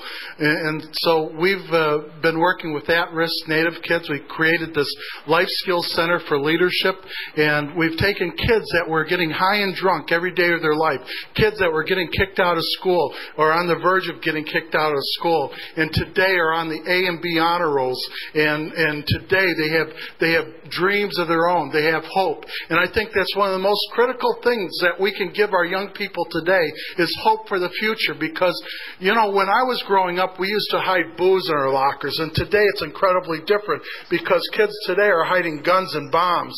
And it's about time that people in this country, especially leaders, start standing up and we start getting our kids back in churches. We start getting our kids developing principles and values. And that's the most critical thing that we can do is to start giving back to the youth of this country because they are our future. Give them a round of applause. Thanks, Dave. Thank you. Thank you.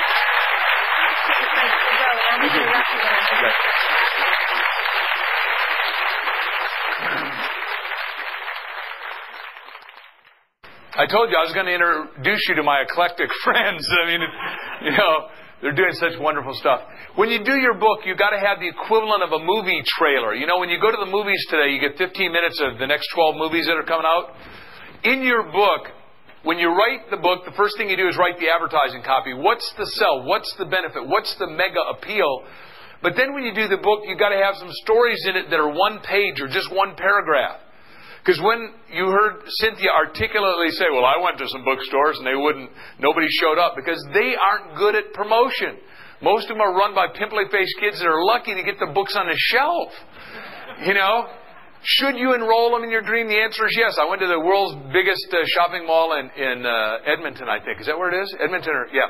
And its own, anyhow. So I went there, nobody showed up. So I started grabbing people out of the hall, and I said, "Oh, please read this story called The Gift. Read the story Bopsy. Read Puppies for Sale." And they go, "Oh, this is really good." And I made sure everybody in the store read it. So I created a thing. Then I bought balloons, and they had a little spikes on top of their bookstore, and I broke them. And I got cameras, and everybody that walked by, I got a picture of me with them holding the book. Then they felt obligated to buy the book.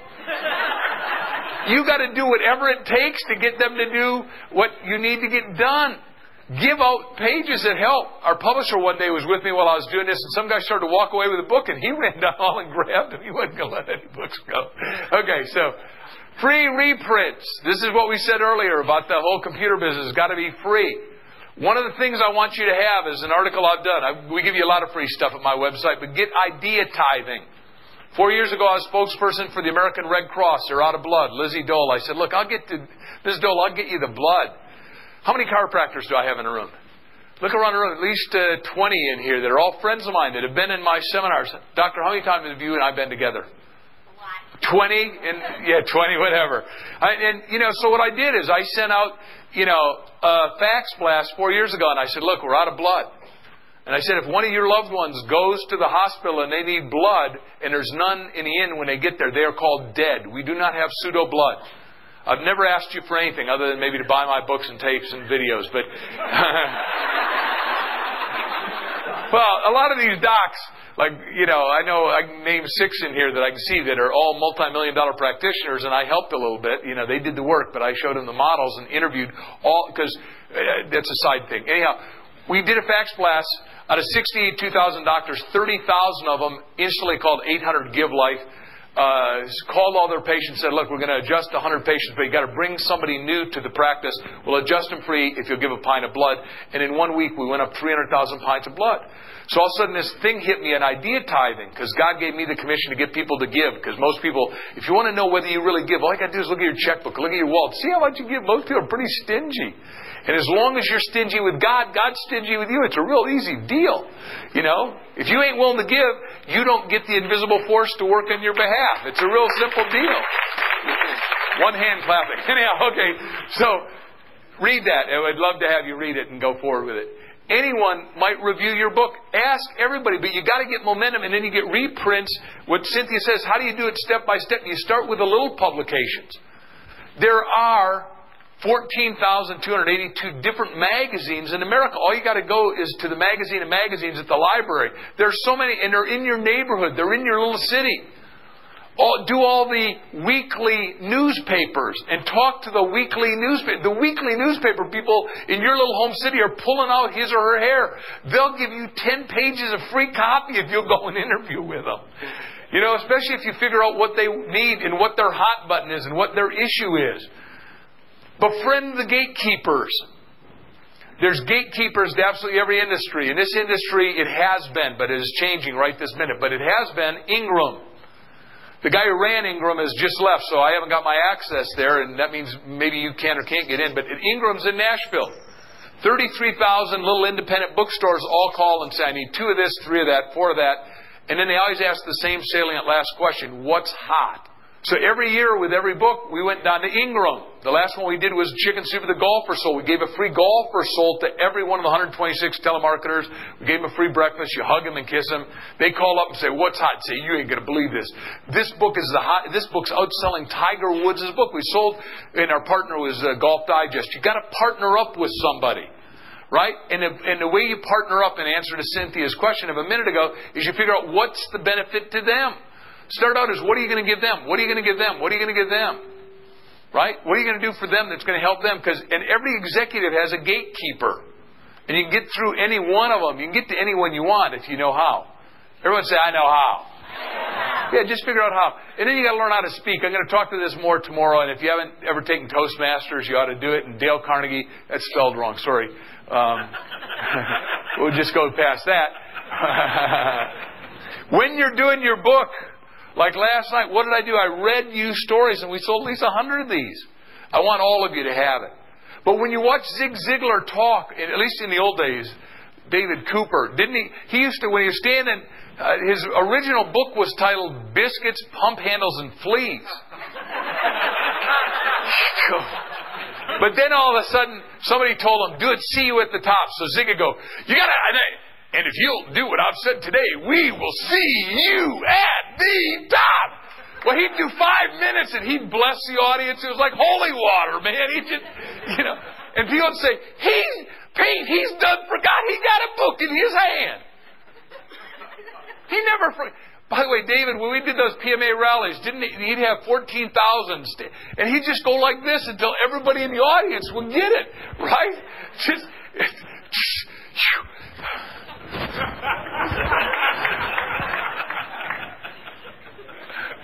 enroll other speakers to sell your book.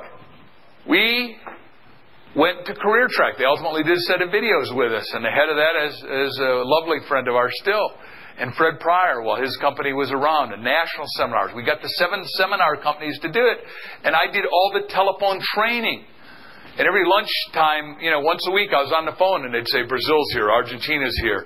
And they'd list off all the countries, and then I did 20 minutes of training of how to sell our books from the platform.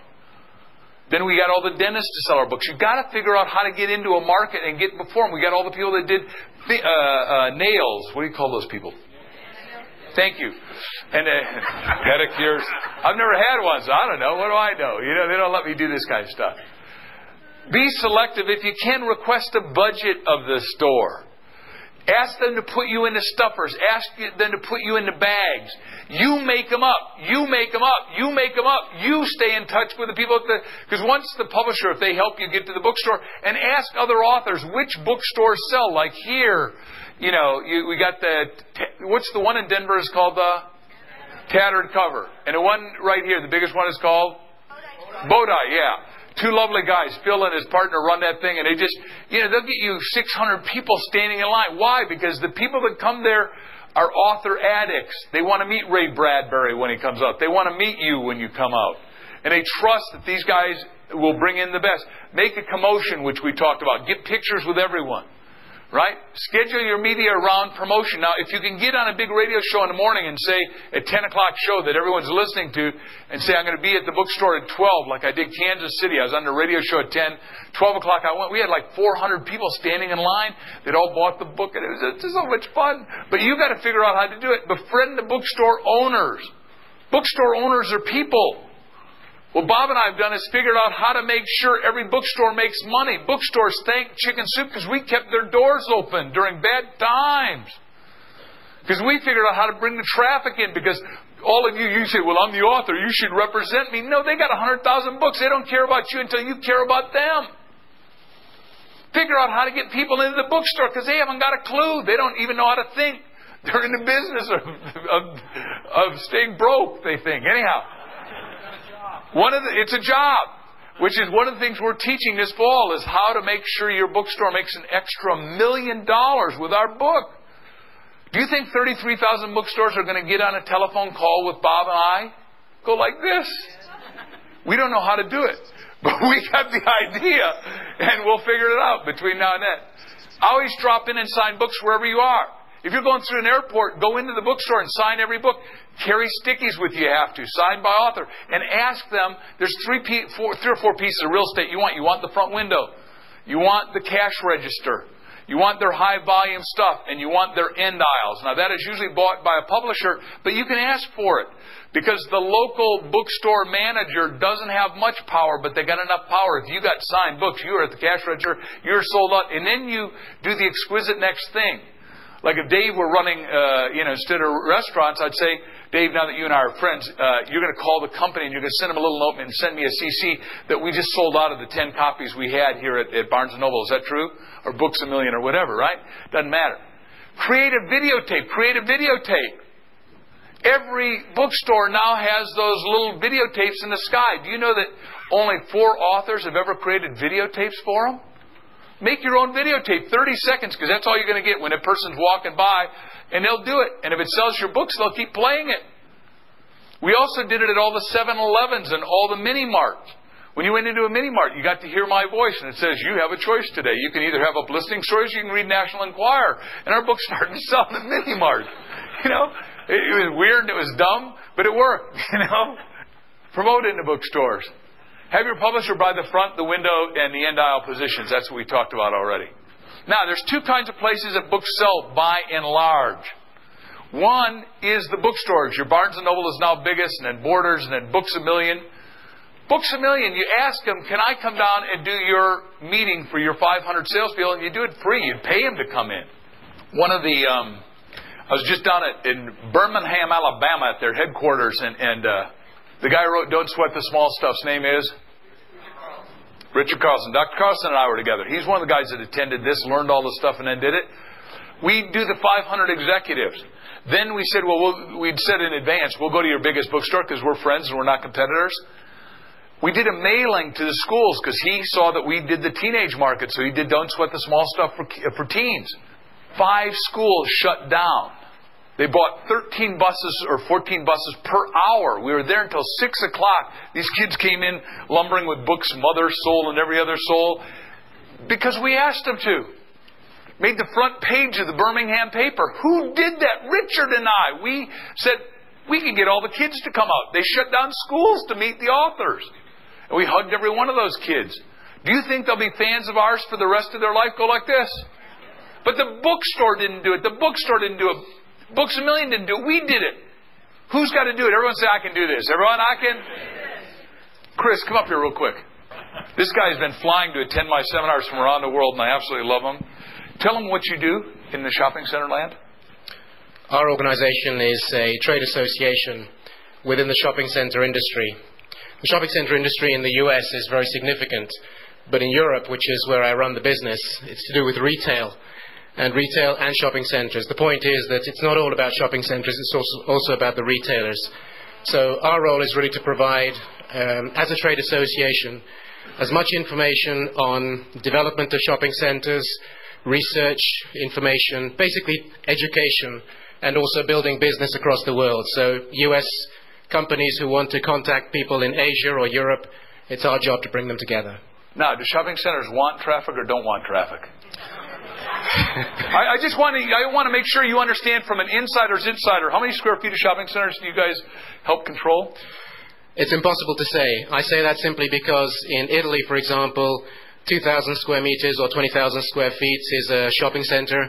In certain other countries, that is just a shop. Like in the US, you have huge mega malls. In Europe, we don't have that. So it's impossible to say worldwide.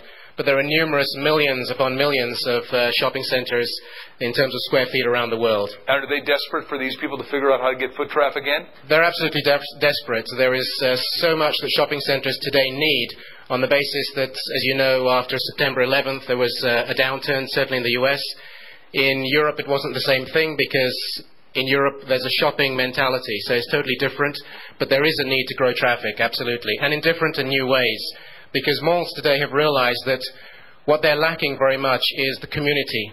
We don't provide enough of community awareness, support for the community in which those shopping centers are situated. So today the role is really to understand and bring back the families, the young people, really grow that whole area which has been neglected because we've simply said, you come shop, we'll take your money. That's not the way it is anymore. There's a much more humane awareness in the shopping center industry, and of course what I want to do in my little role is to grow the awareness within the industry so that we start to support those people who aren't particularly part of the industry. So if any of these people came to one of your malls and one of your peers and said, I got this great idea, and you bought into the idea, they would do a great deal of PR to make sure that was inundated. Is that correct? Yeah. Mark says in many of his presentations, of course, it's a different awareness. The shopping center industry is very structured. What we're doing is we're saying think differently, whether it's from an architectural point of view, from driving traffic into the malls. It's very, very different, and we do need a lot of support and a lot of help. It's not necessarily that easy to get into because it's still very much within the box, as we'd say, but that's what we're all here to do, is to help think a different way, and that's what I'd like to achieve. Good. Are you open to letting them ask you questions throughout the 2 days? Yeah, sure. Okay. I don't know what you'll ask me, but you're more than welcome to come and talk to me. And if I can help you in any way, I'll certainly do so. Give him a great round of applause, if you would, please. Thanks, my friend. Thank you. Remember what I said. What's on their worry list? Their worry list is how do we get foot traffic? How do we get people in there? How do we get people that attract people and attract community and create awareness that no one exists before? Whoops. I got to go back one slide. Go back one, please. The club stores, the Costco, the Price Club, the BJ's, the Sam's, Right now, of all the toys sold in America, 50% of them are sold at Walmart. The game has changed. Sam Walton figured out how to deliver what people want and deliver it at a price that they want to pay. Costco, when we did our books and we're selling, by the way, to be in Costco's, you've got to be selling 20,000 books a week. They got to be blowing and going, and they don't like Mark or Jack. The book has got to sell and blow through there. It's on a skew. And what happens is that when Costco was selling so many of Chicken 1 and Chicken 2, we were number 1 and number 2 in New York Times at the time. We got called up by Saul Price, who created Price Club Costco, and then they merged. And now, as you know, Warren Buffett just bought half of Costco. So that's how fast this game keeps changing, who the players are on the scene. And you got to pay attention because, you know, you'll bump into these people. Once you know who they are and you put them in your little, I got a future diary book out there. Once you put them, the pictures, the people will show up in your life. Anyhow, Saul had been in a couple of my talks, called me up and said, look, Mark, you are blowing and going with this book. We need you to do a cookbook. I said, Saul, I love you, pal, but I don't do cookbooks. He said, my first order is $250,000. I said, Saul, we can do cookbooks. You know, and then we sold so many so fast that here in L.A. with Ariel's help, we found Union Rescue Mission and we fed L.A. on Turkey Day. It was my cliche. And we fed 10,000 homeless people, and we made the front page of the paper in L.A., and we made the front page of USA Today. Just because we were doing something, we had the world's biggest bowl of soup, because you got to keep innovating all this stuff. Everyone say, I love innovating this stuff. Everyone, all it is you're thinking, and everyone say, I like good thinking. Everyone, We'll take a break in about 5 minutes. Be creative with bypass. We talked about the salons, the chiropractor, dentist, doctors, the hospital gifts, supermarkets, restaurants, internet. Bob's going to talk about how to do that. QVC. When you're on QVC, they have a monitor reading in front of you. And some of you can say, boy, that's crass and commercial. But you're in the middle of nowhere on any one of these places. And QVC is in the middle of Pennsylvania. You go to Philadelphia and then you drive to nowhere and then you're there. But you got to be selling 5,000 books a minute after 1 minute on, or they take you straight off. Some of you say, well, it's not nice. That business isn't there to be nice. That business is there to hustle a lot more product than anyone's ever hustled. Because Barry Diller figured out somebody will watch this. There are little old ladies out there that have their credit card there and they go, boom, and they're on ready dial to get this stuff. It's amazing. Her question is, does QVC create your script? No. You got to create your script. Everyone says, I love creating this stuff. Everyone, I love creating. When you're on the cruise ships, figure out how to get them in those things. Those things are booming. And those people have nothing to do but read. And the people on the cruise ship things decide what the books are. So you can just call them and ask them and get them on there. It's wonderful. Get on the airlines. On every airline, whether it's Delta or whatever, they have that little voice in the sky that you can switch to channel 8 or something.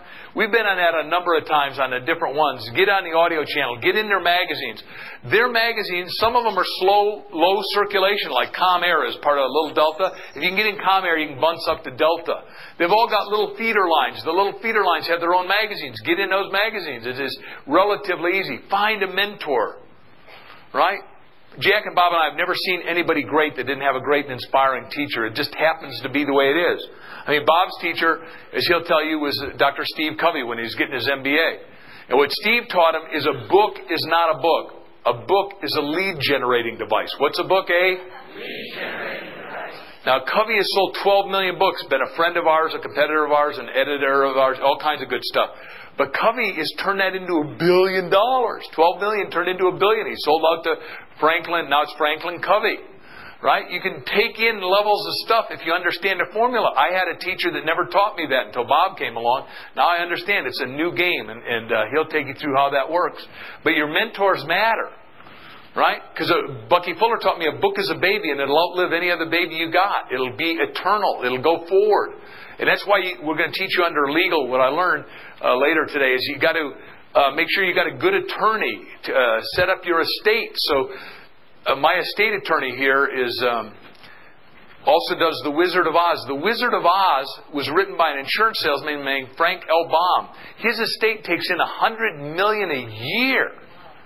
And he's been dead 50 years. Why? Because people keep buying those costumes like, the Tin Man and stuff like that.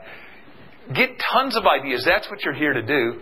Create big events with media hoopla. Like I said, Feed LA on Turkey Day. We had a guy come there that said, until this happened, I didn't know that if you came to Union Rescue Mission, they'd get you a GED in a year, that you had no sex, no drugs, no booze. They'd dry you out. They'd teach you how to clean yourself up and get a job and give you a skill in a year. And he said, before I came here, if I slept out at night and took off my shoes, somebody would steal them. Now as I'm leaving here, thanks to the boys from Chicken Soup, he said, I've got 3 job offers, the lowest of which is a printer, is $40,000 a year. American Red Cross, they got 1.5 million volunteers that they sent out notes. Once we got them blood, they thanked us. All those volunteers bought books. Chicken Soup for the sold 3. Nobody had ever had a third sequel outsell 1 and 2. And in 1 week, we went up the list to number 1 on every list. Why? We gave first without expectation of return. You couldn't know it. Cancer, we did Chicken Soup for the Surviving Soul, which was panned by the oncologist. Why? We're teaching people that, first of all, don't get sick. Second of all, figure out how to, what did Hippocrates say? Be your own healer at the front end, right? And hurt no one. Don't let iatrogenesis hurt you. That means doctor-induced problems. Anyhow, the point is that we got paid, but that book, because we have 88,000 people a week told they got cancer, that book just sells consistently. It's never stopped selling. Why? Because it's got stories that really get people at heart and soul level. Like a great Hispanic man had a head of hair, and that was his mantle into the universe, and he had 4 little kids. And after chemo, they knew he was going to be bald. And his wife and the 4 little kids came, and as he's coming out of his coma, he's in tears because he's lost all his hair, at least for a while. And his kids and wife had written in lipstick on their shaved bald heads, "Daddy, it's you we love, and not your hair." Whoa, man. Have a great readathon for literacy. We did that. Just do cool stuff. Red Cross was just a wonderful company to work with and still work with. Create a series rather than 1 book, so you got sequels of sequels. The teenage one sold so well, we did Teen 2, Teen 3. The Teen Journal. We've had parents come up and say, I can't believe it. That saved me 2 years of therapy. Teen Soul Letters, we just came out with Tough Love for Teens. They're great things. When I was on TV with our good friend Bob Fulgham, everything I need to learn, I learned in kindergarten. Fulgham looks like Santa Claus. If you've never seen him, he's a little round guy with a big white beard. And first time I didn't know who he was. He came up and kissed me and said, I'm so proud of you guys. You're going to make it. We're on CNN. We filmed it a couple days before Christmas. And his first question to me is, when are you going to do chicken soup for people who've had too much chicken soup? And he just, Marcy, are you in the room? Marcy, come up here quick. Marcy did a lot of the books with us. Chicken Soup for the Woman's Soul 1 and 2 and a couple other books. And I just wanted to tell you one story, if you can. She and I do tons of stuff. And she and her partners have had such great fun. Do you have a mic that you could hand her? And we'll do it. Marcy Scheimoff, would you tell them 1 or 2 experiences of Women's Soul?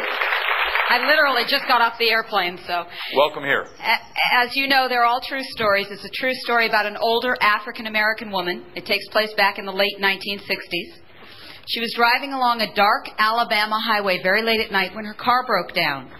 So she got out of her car to flag down some help. Unfortunately, no one would stop to help her. Now, to make matters worse, there was a pouring rainstorm. She was soaking wet. Finally, after a long hour of waiting, a young white man pulled over to help her. It was very uncommon in the South in the late 60s, but he was very kind to her. He put her in the car, he took her to safety, he found her a taxi, and he sent her on her way. Now, he noticed that she was in a very big hurry, but he didn't want to be nosy, so he didn't ask why. 7 days later, there was a knock at his door. He opened up the door, and on the doorstep was a giant console color TV and stereo. And along with this gift came a note. This note read, Dear Mr. James, thank you for assisting me on the highway the other night. The rain had drenched not only my clothes, but my spirits as well. Then you came along. Because of you, I was able to make it to my dying husband's bedside just before he passed away. God bless you for helping me. Sincerely, Mrs. Nat King Cole. Go ahead, give her a round of applause. She's great at finding stories. What's the greatest thing you learned to sell books that would help them? Everything I learned from Mark Victor Hansen.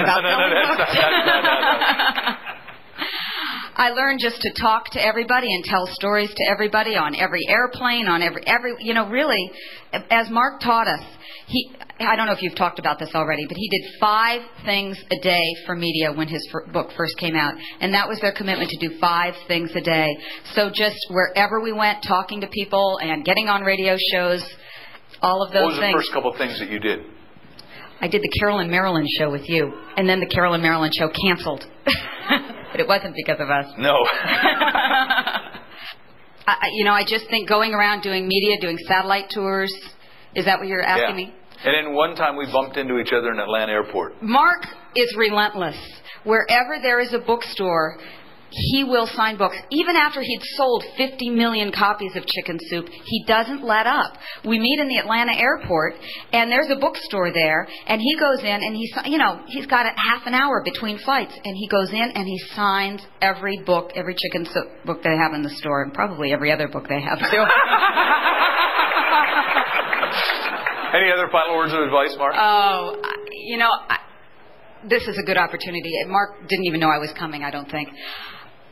What I have found in working both with Mark and Jack is that the generosity of their souls, they didn't need to share Chicken Soup with other people. They didn't need to bring in other co-authors, but they did it. And in being so generous as to bring in other co-authors, it built up even what a great thing they already had going. So what I've really found is that the people who are the most giving are the people who really get the most in return. So I want to really thank Mark, because his soul and his heart are absolutely big and full. He is truly the good man who deserves Chicken Soup for his soul. So. Good. Thank you, Mark. Thank you. Just give her the mic. Good. All of you that talked to my staff said the most important thing to me is, how do I get paid? What do I get paid? The royalties usually start at 6 to 10% if you're going to go to a publisher. And what they want is they want a minimum of 2 books. They don't want you to be a 1-song wonder, a 1-book wonder. And if you really come in with a plan, an idea to extend it and line extend it vertically and horizontally, you can go anywhere. Average advance at the front end is $12,000. 90% of them don't pay out, meaning that the author doesn't work hard enough. The publisher is just a printer. He or she doesn't generally make it happen. Established authors earn up to 20%. Your big authors like Danielle Steele and Stephen King and John Grisham are 50%. Well, I'm not allowed to tell what my new percentage on the new books we're doing is. I beat their percentages.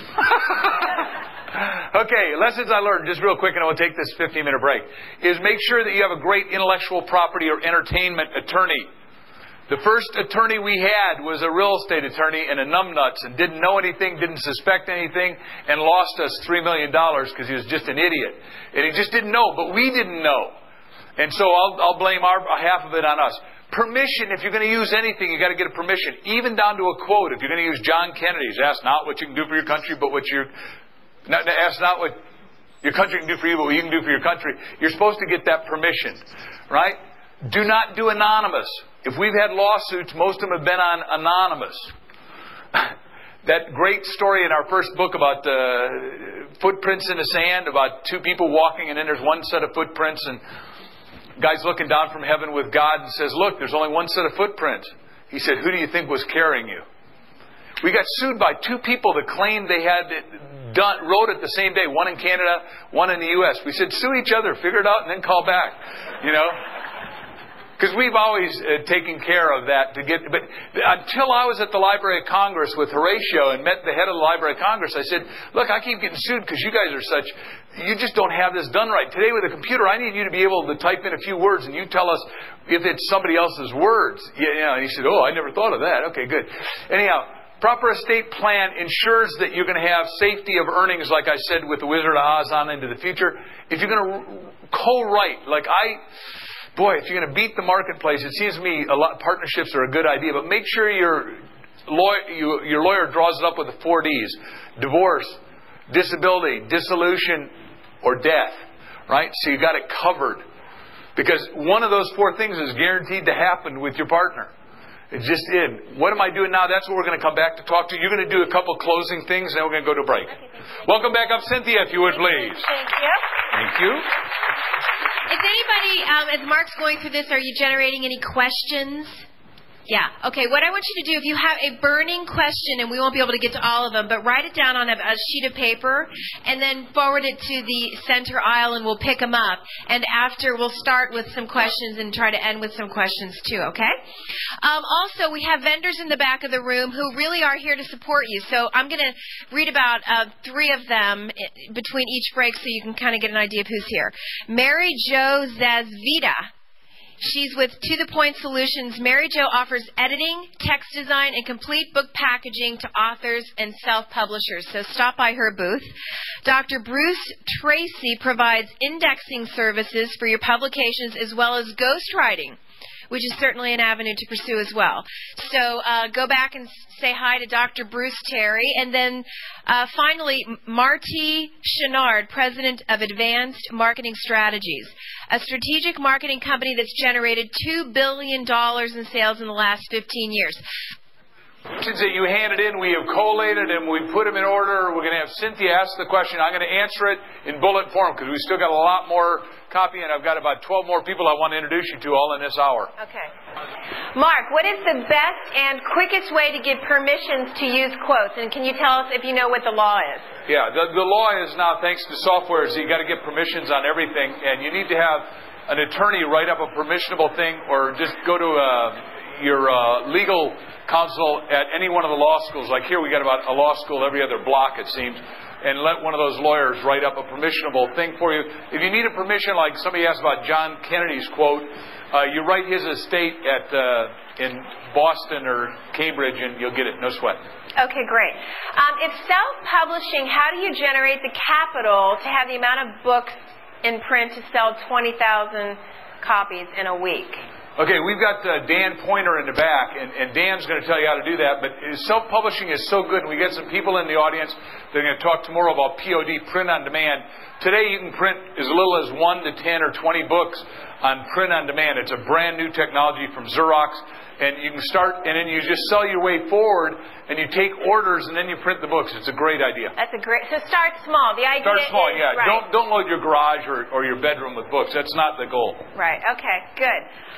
This is a very important question. You were talking about, in 18 months you sold 1.5 million books. What specifically did your activities look like on a daily basis? We asked everybody to buy books, and when we started, we had the 20,000 people. We sent them back a letter. Then we started calling our friends, and we started by asking every friend to buy 100 books. Like in the next section, I'm going to show you how to have people buy 100 books. Raymond Aaron, whose assistants are in the room, who did Chicken Soup for the Canadian Soul with us, he used to have the Millionaires Club up in Canada. He called me and said, I'll buy 1,600 books rather than 100 if you'll sign every one. And he faxed me down a list, and I signed every one of them. Jack signed every one of them. Then we started asking people to buy 1,000 books. You know, if you don't ask, you're not going to get the order, and the answer was no before you asked. So we did outrageous, crazy stuff like that. So you're on the phone, you're calling people, asking them to buy books. Everybody. What else were you? Like if I called you and asked you to buy 100 books, would you buy 100 books? I already have. Yeah, right. Okay. See how easy that was? Are you kidding? Of course. And then what kind of support did you have? Did you have a publicist when your book first came out? When our book first came out, we did not have a publicist. We were publicizing ourselves and just begging every little publication. And the quickest way, Roseanne, where are you, my dear? Come up here quick and bring those newspaper articles. She'll show that. We'll go back to that question when she gets here. Okay. So what kind of back-end support did you have in the very beginning? You did not have a publicist. So how did you do all of this? We just did it. Just like my dear friend Roseanne from Scottsdale, Arizona is coming up here. And we've got a handheld mic. Did you call the people yourself? Here. Did you call the magazines yourself? Yeah, I called the magazines myself and tried to do it. Introduce yourself so everyone knows who you are. I'm Roseanne Higgins, Phoenix, Arizona. Is this hot? Is this hot? Okay, good. What do you want me to tell them what you did with these great articles. Okay. I'll hold this for you if you want. I have a company called Spies, and I'm a romance headhunter. And everywhere I go, I tell people. And my job for a living is attending events and finding people to date my clients. The difference between what I do in a dating service is only one person has to be a client. So I'm always looking for pretty girls to date my guys and really awesome guys to date the girls that have hired me. Well, newspaper reporters find this fascinating. They want to do stories on me. So I always have information about what I do in my bag. I have had press releases at the Arizona Innovation Network Awards, so the Arizona Republic did a story right there just in a column. I got new clients from that. Well, last Thursday, I got a story. I'm a little nervous. It's okay. Keep support on her, everybody. last Thursday, I got this story because the Arizona Republic website interviewed me on dating tips for Valentine's Day. Well, while I was in the building, there's this guy who does relationship stories. I keep my eyes open for who covers my topic. Doug Carroll writes relationship stories. So I just called to introduce myself while I was in the building and say hello. And I said, by the way, I've been in business 8 years. This is what I do for a living. This is my phone number. If I can ever help you with anything, I know you write on relationships, and I've been following you over the years, and I like your articles. Wait, let me unwrap that. When she asked what we did, Jack and I went to every desk at the LA Times and said, will you do a story on us? Now, 99% of them said no, but one of them said yes. Mm-hmm. She's doing the same butt-breaking behavior. And were you nervous and scared? No.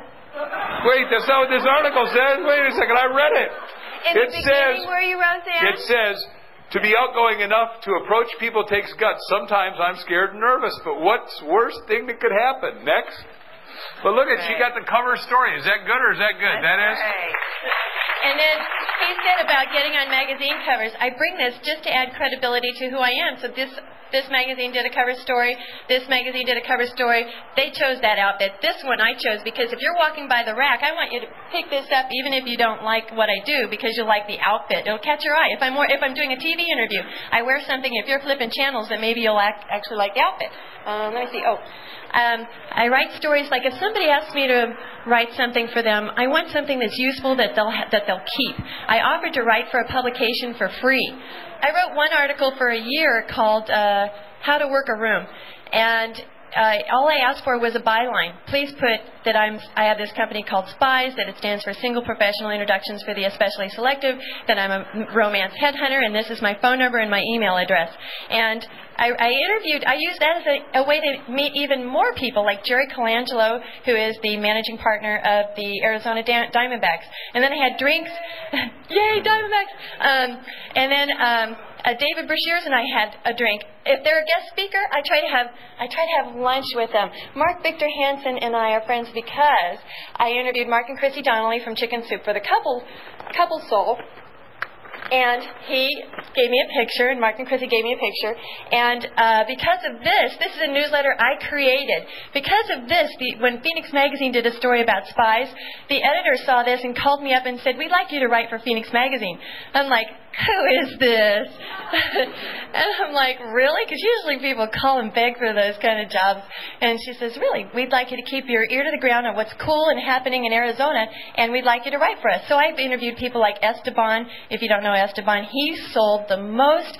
Let me see. He made the Billboard charts on Home Shopping Network. Cool. So anyway, I don't know what else to say. Oh, he wrote a chapter in this. Because I met Debbie Allen. A lot of people may know her. She was former president of the National Speakers Association Arizona chapter. And it's called, did I say it? Confessions of Shameless Self-Promoters. And my chapter is called A Niche and a Network. I'm not in the glossary or the index, but I'm on page 120. But I do things like buy things at silent auctions to meet the people that I want to meet. Like in New York City. I was just there. I'm going to Book Expo America. Thanks to you guys telling me when it is. And I bought lunch with Bill Ritter at a silent auction there. And Bill is the nighttime news anchor on Channel 7. And he also knows Barbara Walters. And they said we might see her. Well, Barbara, when I was in New York, told me during intermission on The View which producer to send my proposal for being on The View to. So, I mean, this is what I think about. But I didn't start writing my book until I got in here. And I'm back at the room ferociously writing like crazy because I had to get off my ass. And the only way I could do that is by coming to this seminar about book marketing. Because if you're going to market something, you have to have the book. Give her a round of applause. Thank you. Here.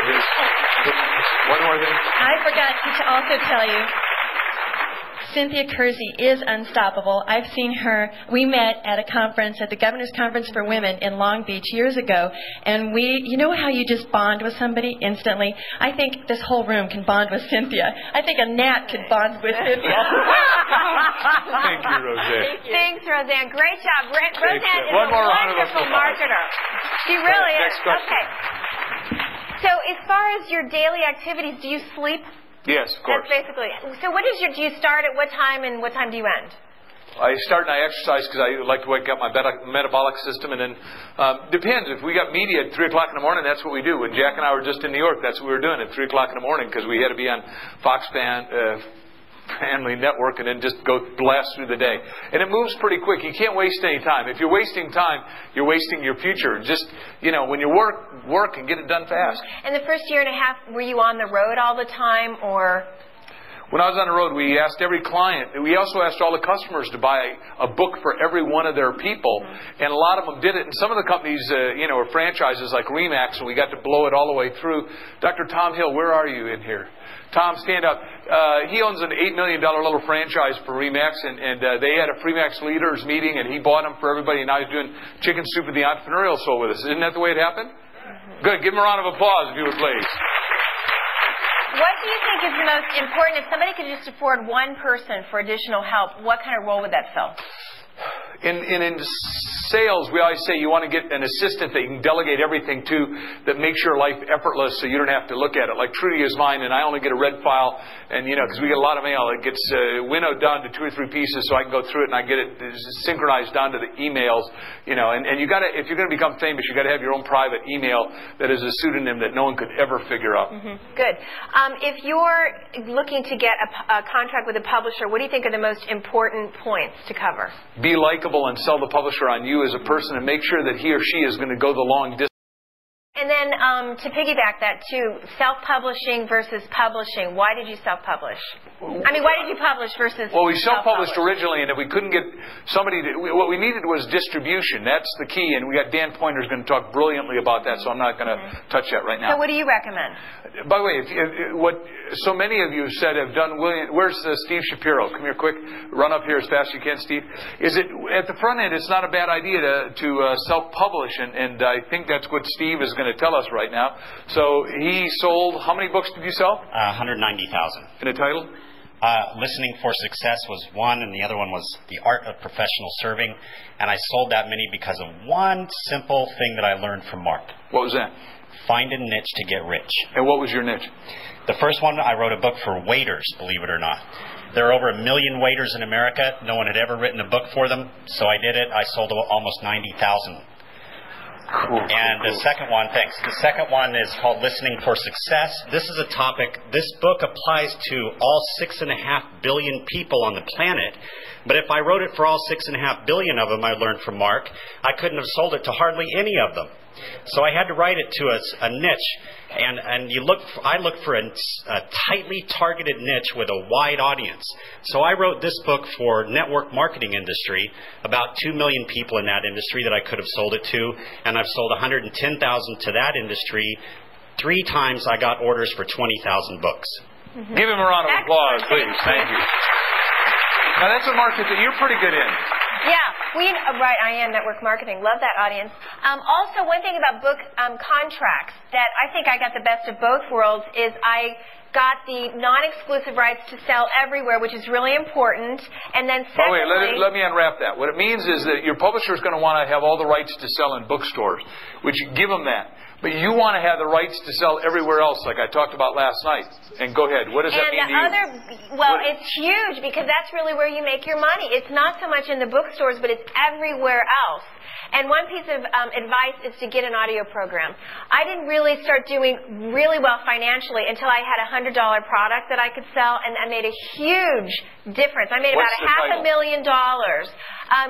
Your Unstoppable Journey. So what I did is I took the book and broke it down into 30, 15-minute sessions. So every day it's one principle, one story, and one action. And I found that my audience is, you can read a book, but you need it over and over, because the problem is you're going to leave this room of unstoppability and go back into the world where the stoppable people live, right? The heathens and non-believers. Anybody have any heathens and non-believers in your life? And so we have to have information that will inspire us, and that really is the power of the audio program, and I think that's why I'm doing so well with it, and I'm on Home Shopping Network next month. Thanks to my wonderful agent. Kimberly, are you here? I have the most amazing agent. You should talk to her about getting on Home Shopping Network yourself. But I'm going to be selling that along with my book. So you have to have an audio program. It's really important. 3 more questions. Okay, can I finish one more thing about the royalty, because this is key. I got a clause in my book to buy my book back at cost of printing plus a percentage. So I even buy my books less than Mark does. Now, of course, I haven't sold if a many publisher books. knows what they're doing, they want you to feed the market. They want you to seed the market. Like when Wyland we launched Chicken Soup the Ocean Lover Still this fall, he's going on a tour with Sean Cousteau, Jock's youngest kid, who is totally into saving the oceans. We're going to clean up the oceans. He's giving away $1 million, and the people are going to give $100 to half will go to Wyland's foundation to educate every kid to the ocean and the environment, and the other half goes to Jock Cousteau's foundation, and they get a T-shirt, and they're going to get one of our books. But we seed the marketplace with 1 million books. If the publisher is smart and savvy, which most of them aren't, you should be able to buy those books at cost. Any of the books that go to charity, or the most cost plus 10. Most of them want to give you 50 off, which means they got Tinker Toys for brains. Exactly. So very, very important. By the way, I'm a little caustic, and I don't mean it. And not all publishers are that way. Most of them don't get the deal that you and I are making it happen. They are printing it, they're distributing it. Not that they're not working hard and you should enroll them and have them be part of your team, but most of them just don't quite get it. Right. They see it as competition. Instead of one person who buys your book, they'll tell 5 other people about it. Which is the basic concept you got to get. There's no competition. What is there? No competition. It's all in your mind. Oh, well, if she sells more, I'll sell less. Oh, bunk. We help each other so much. She's just getting me on the cover of a magazine called Excellence, which isn't that the prettiest magazine? It's a magazine with a quality of Architectural Digest and a Robb Report, and it's just wonderful. Good. What about distribution? If you're self-publishing, how do you do that? How do you get distribution into the bookstores? It's a good question. Oh, yeah. You start with the little local bookstores. Like when I was in Newport, I went down to Martha's bookstore on Balboa Island, and I, loved them, and they loved me, and we just got all the books signed, and they made it start to go, and then they bounced me because everybody in the bookstore knows. So it's very slow, but it's like when you do PBS, it's called bicycling. You got to go from station to station. You do it in a local station, like when my PBS show came out in 1984, and we're doing a new one now. But I was going on after Leo Biscaglia, and I thought, oh my God, here I'm going to make it. And what did Cynthia say? One thing isn't it? It's the media mix. It's the marketing mix. It takes a ton of stuff. That's why you heard Marcy say you got to do multiple things. You can't do one thing and go, well, man, I'm done, and now it's going to float forever. No, it's like Zig's thing about priming the pump. You put the water in, you pump, and then if you stop pumping, it goes back down. You got to just keep pumping, but it gets easier because you get into high flight and you've trim tabbed it. Perfect. And Dan Pointer's going to talk a whole lot about that in much more detail. One last question. What did the partnership with Golf Digest look like? Oh boy, that's a good question. Golf Digest, as you know, is the most read rag. It's called in a magazine. It's called rag, which is a deprecating term. But what they did is they put us on the cover. They helped us get stories. They outpictured us. We put what's called a blow-in every one of our books, which means that when you read a magazine and the little thing falls out, that's what's called a blow-in. And a blow-in helps you get your book sold, and it's been a perfect marriage. We went to talk at their meetings free. They came and did our stuff free. They own stuff like, as I understand it, Bootlegger, which is the one. So we're sold at every golf course. Here's the deal. The people that play golf at the expensive clubs owned by Bob Dedman, who's a Horatio guy, Club Corps of America, the only billionaire in golf, right? Those are the places you want to sell, because what happens is that if Cynthia's a golfer, and I expect she is, right, she's got everything. And if she's a man, like Charlie, you got all those weird pants that you can't wear anywhere except out on the golf course, right? And those weird shirts that, you look like you should be walking down Venice Beach. All you need is pink rollers and you got it wired. And, the point is that what do they sell? All of a sudden, our book came out and it became the hottest thing sold. Now we're coming out in next month with Chicken Soup for the Golf too, and Golf Digest is our partner again. And you do as many benefactions back and forth as you can, and you try to figure out how to do them so they're seamless and they're costless, they're intangible and weightless, but they give mega benefit to the readers of Golf Digest and vice versa to us. Excellent. Thank you. And there's lots of stuff. Thank you. All right. We're ready to rock again. What are we doing now? Well, first, sell the book first. When do you sell the book? First. I'm sorry that T is burned off there somehow. So, wherever the projector is, can we get it moved back? Thank you. And then write it. We sold 1 Minute Millionaire before we wrote it, and I'm going to take you through how that. Always start at the end. Where do you start at the? And I'm going to show you some articles that prove how that works. It works with media. It works with everything. Start at the end. What does that mean? It means you've got to go into your innermost, highermost self. Close your outer eyes. Tilt your inner eyes up at a 45. Listen to a little Pachelbel canon in D. And go to the end result. What would it outpicture like if it were perfect? What would it look like? So what Deborah Jones always teaches is you got the mental equivalent. So you got it working in a perfect way.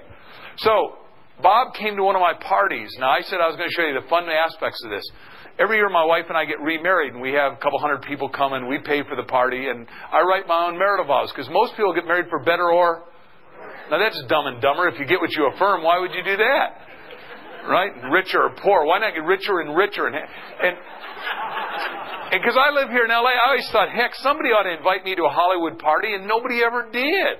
So I said, well, if nobody's going to invite me, I'll have my own. So I met Doris Jackson of the Shirelles, coming to the chapel, and you're going to get married, and dedicated to the one I love.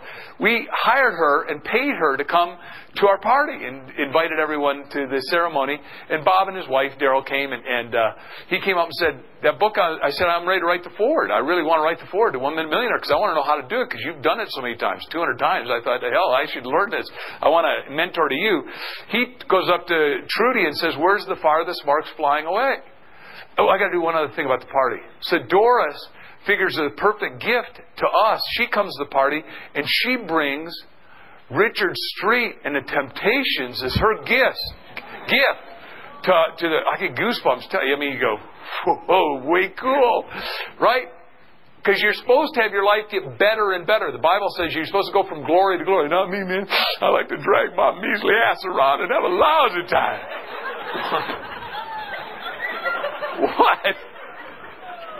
You're here to have fun. What are you here to have? Everyone say, I'm here to have fun. So Bob shows up on a flight. We're flying up to Vancouver, and I said, man, I got this confixatory contract with HCI. They don't let me write anything outside of books. I said, but we'll write a movie. So we sat on a plane and we wrote this movie. But if you're going to start, you start at the end. Where do you start at the end? And Titanic was just out, and we knew how many they had. So we said, what we're going to start with is, how do you fill 10 million butts in seats? Because no one's ever done that. Is Scott here yet? Okay, we got a guy that's still coming that I want to introduce you to. So we went to New York to sell it, and everybody turned us down except one company, Random House, and Jillian Manis, who's going to talk to you, is this beautiful blonde in the center.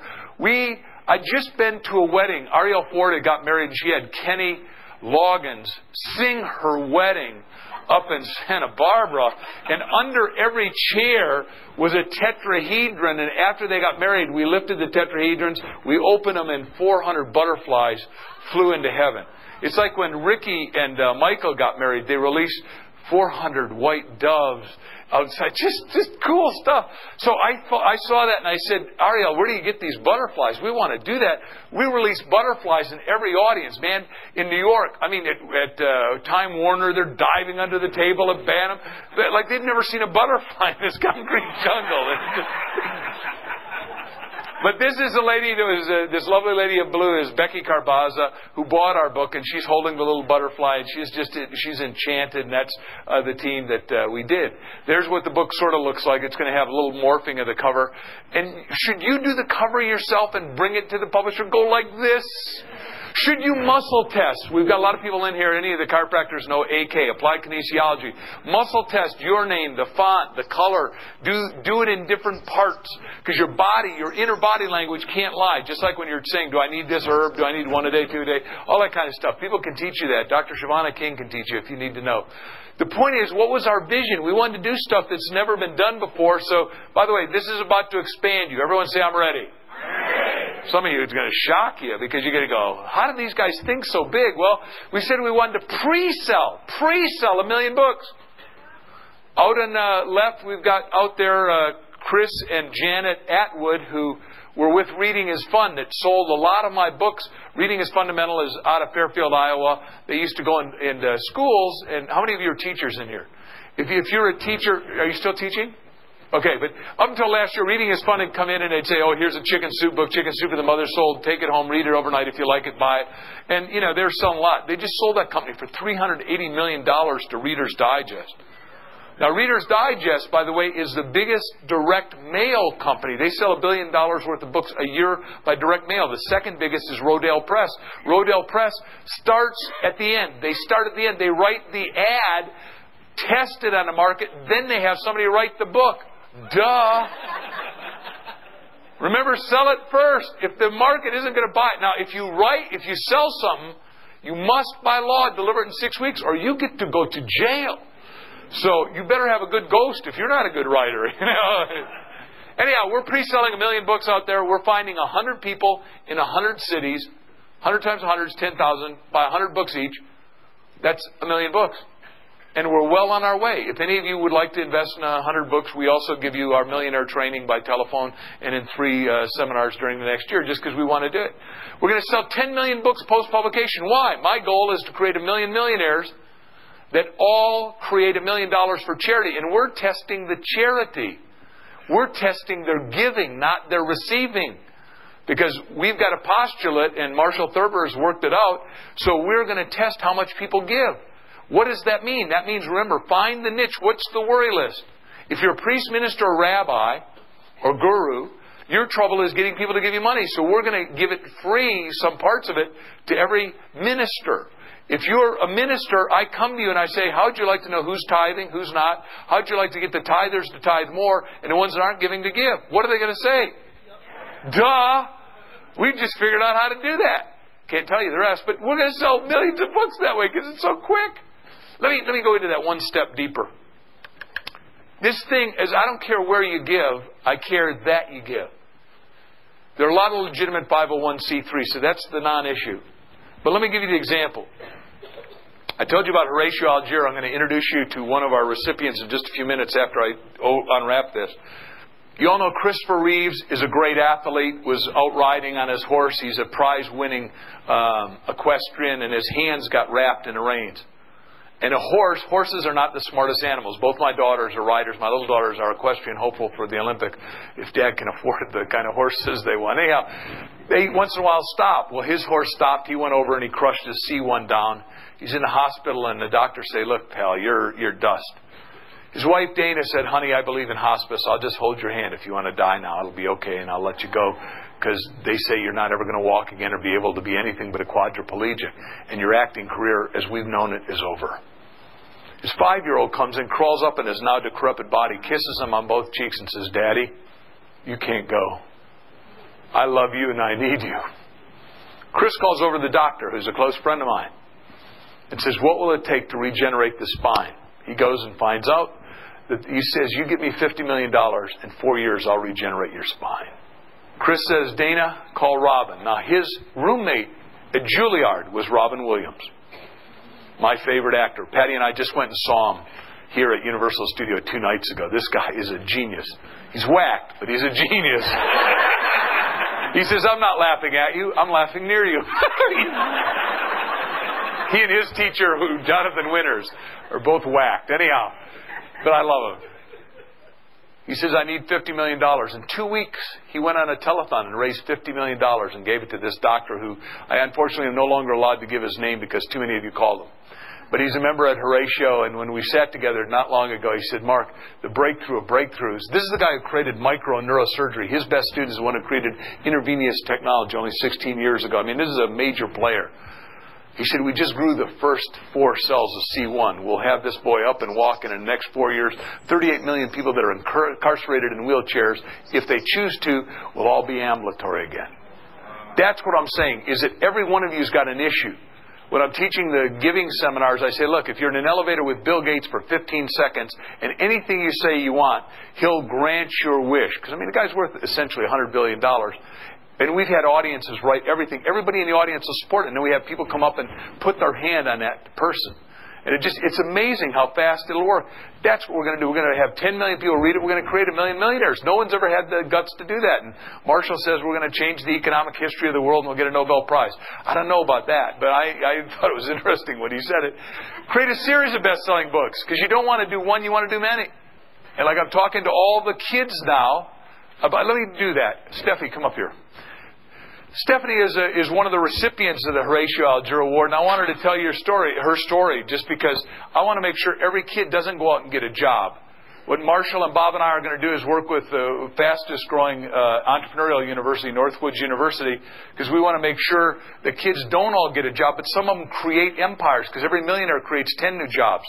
So if we're going to create 1 million new millionaires, there's 10 million jobs. And we're going to create 400 billionaires. We're going to help guys like Famous Dave, who said, yeah, I'll go for a B. And we got Monty in here, who I'm going to introduce in a minute. I'll go for the B, and Weiland's going to go for the B. So we're going to create every billionaire creates 10,000 jobs. So we're going to end unemployment. Because the only way you end poverty is by creating employment. What I'm saying is you got to think at levels nobody's ever thought before. Introduce yourself, Steffi. My name is Stephanie Kobus. I grew up in a small town, Iowa, Alton, Iowa, about 60 miles north of Sioux City. I grew up in a household. I'm an only child. My father was manic depressive and schizophrenic all of his life.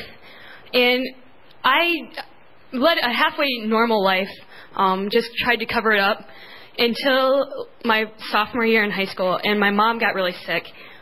She came down with what we all thought was the flu, but we took her into the hospital. I had to take her in by myself, basically because my dad couldn't handle it. He didn't like large crowds because of his mental problems and stuff. So I took her in by myself, took a day off of school to do it. We found out that she had suffered from a brain aneurysm. From there, we went to Sioux City, and this was on Holy Thursday. On Good Friday, she was airlifted to Sioux Falls. So Holy Saturday night we spent in Sioux Falls, my entire family and friends. And then we were rushed back to Sioux City, where she died on Easter Sunday. She was my best friend in the entire world, and she gave me the courage to do and be where I am today, and she's still with me. I know she is. I was 16 at that time. I had to take care of my father now, go to high school. What was your grade point? My grade point average at that point in time was a 4.0. By the way, Horatio's helping every at-risk kid like her. There's not one that we've ever turned down. What we're at risk of in America is losing the potential of the greatest kids in the world. Go ahead, Steph. Continuing on, I took care of my father as best I could. Friends and family really didn't know about my father's problem. There was a family feud between my dad and my mother's side of the family. It had been going on for 10 years. He got into a fist fight with one of my uncles and was sent to the mental hospital. And so they hadn't talked in 10 years, so that was quite hard. I planned my mom's funeral by myself.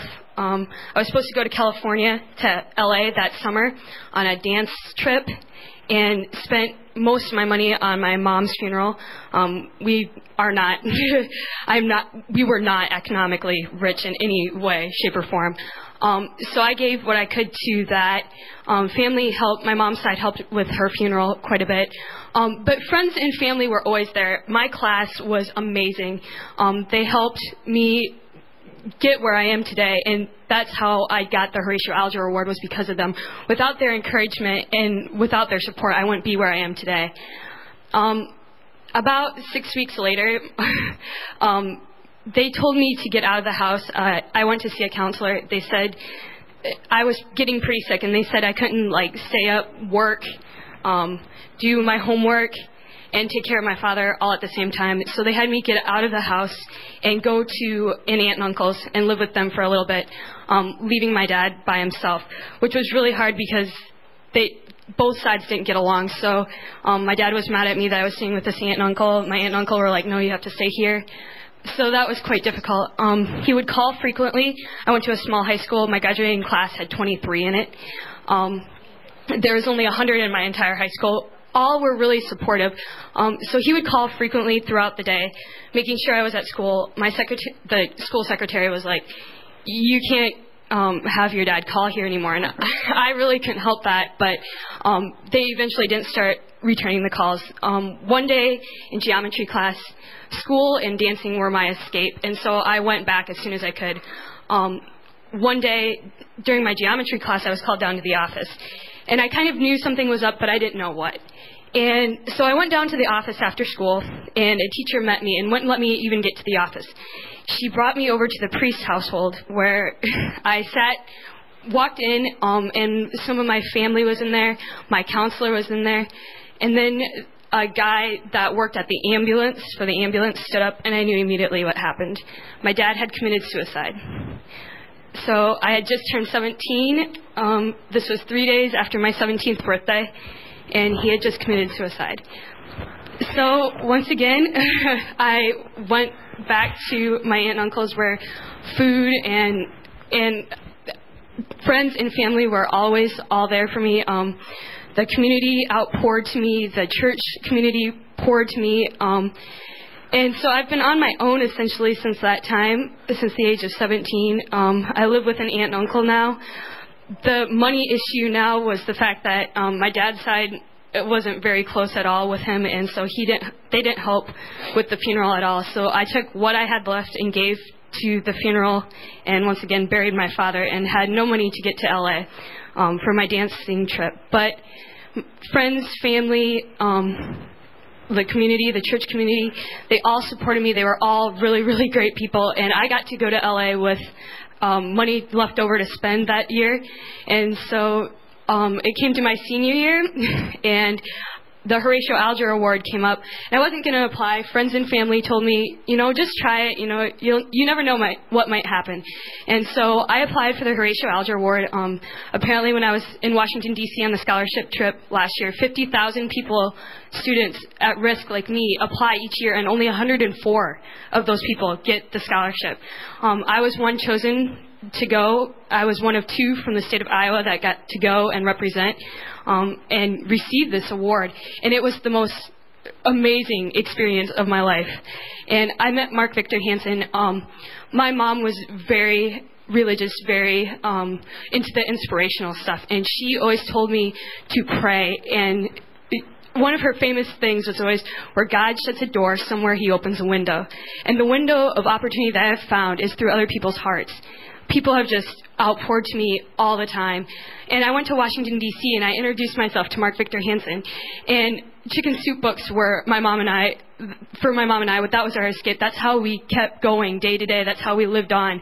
And I went up to him and I introduced myself and I said, we buried my mom with Chicken Soup for the Mother's Soul and Chicken Soup for the Couple's Soul so that she can read Chicken Soup in heaven, because that's how much she meant to me, and that's how much Chicken Soup for the Soul books meant to us.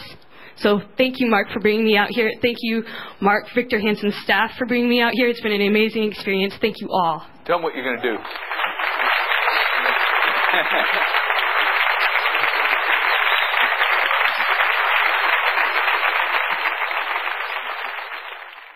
Currently, I'm 19 years old. I attend Iowa State University in Ames, Iowa.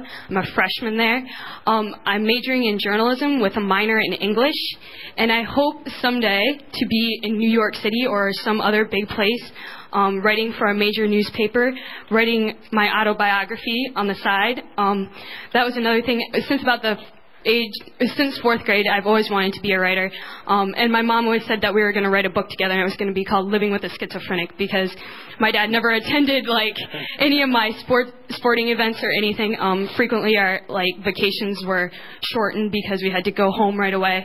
But now I spoke at 2 local high schools back home, sharing my story, and I would really, really love to be an inspirational speaker, going out and telling my story.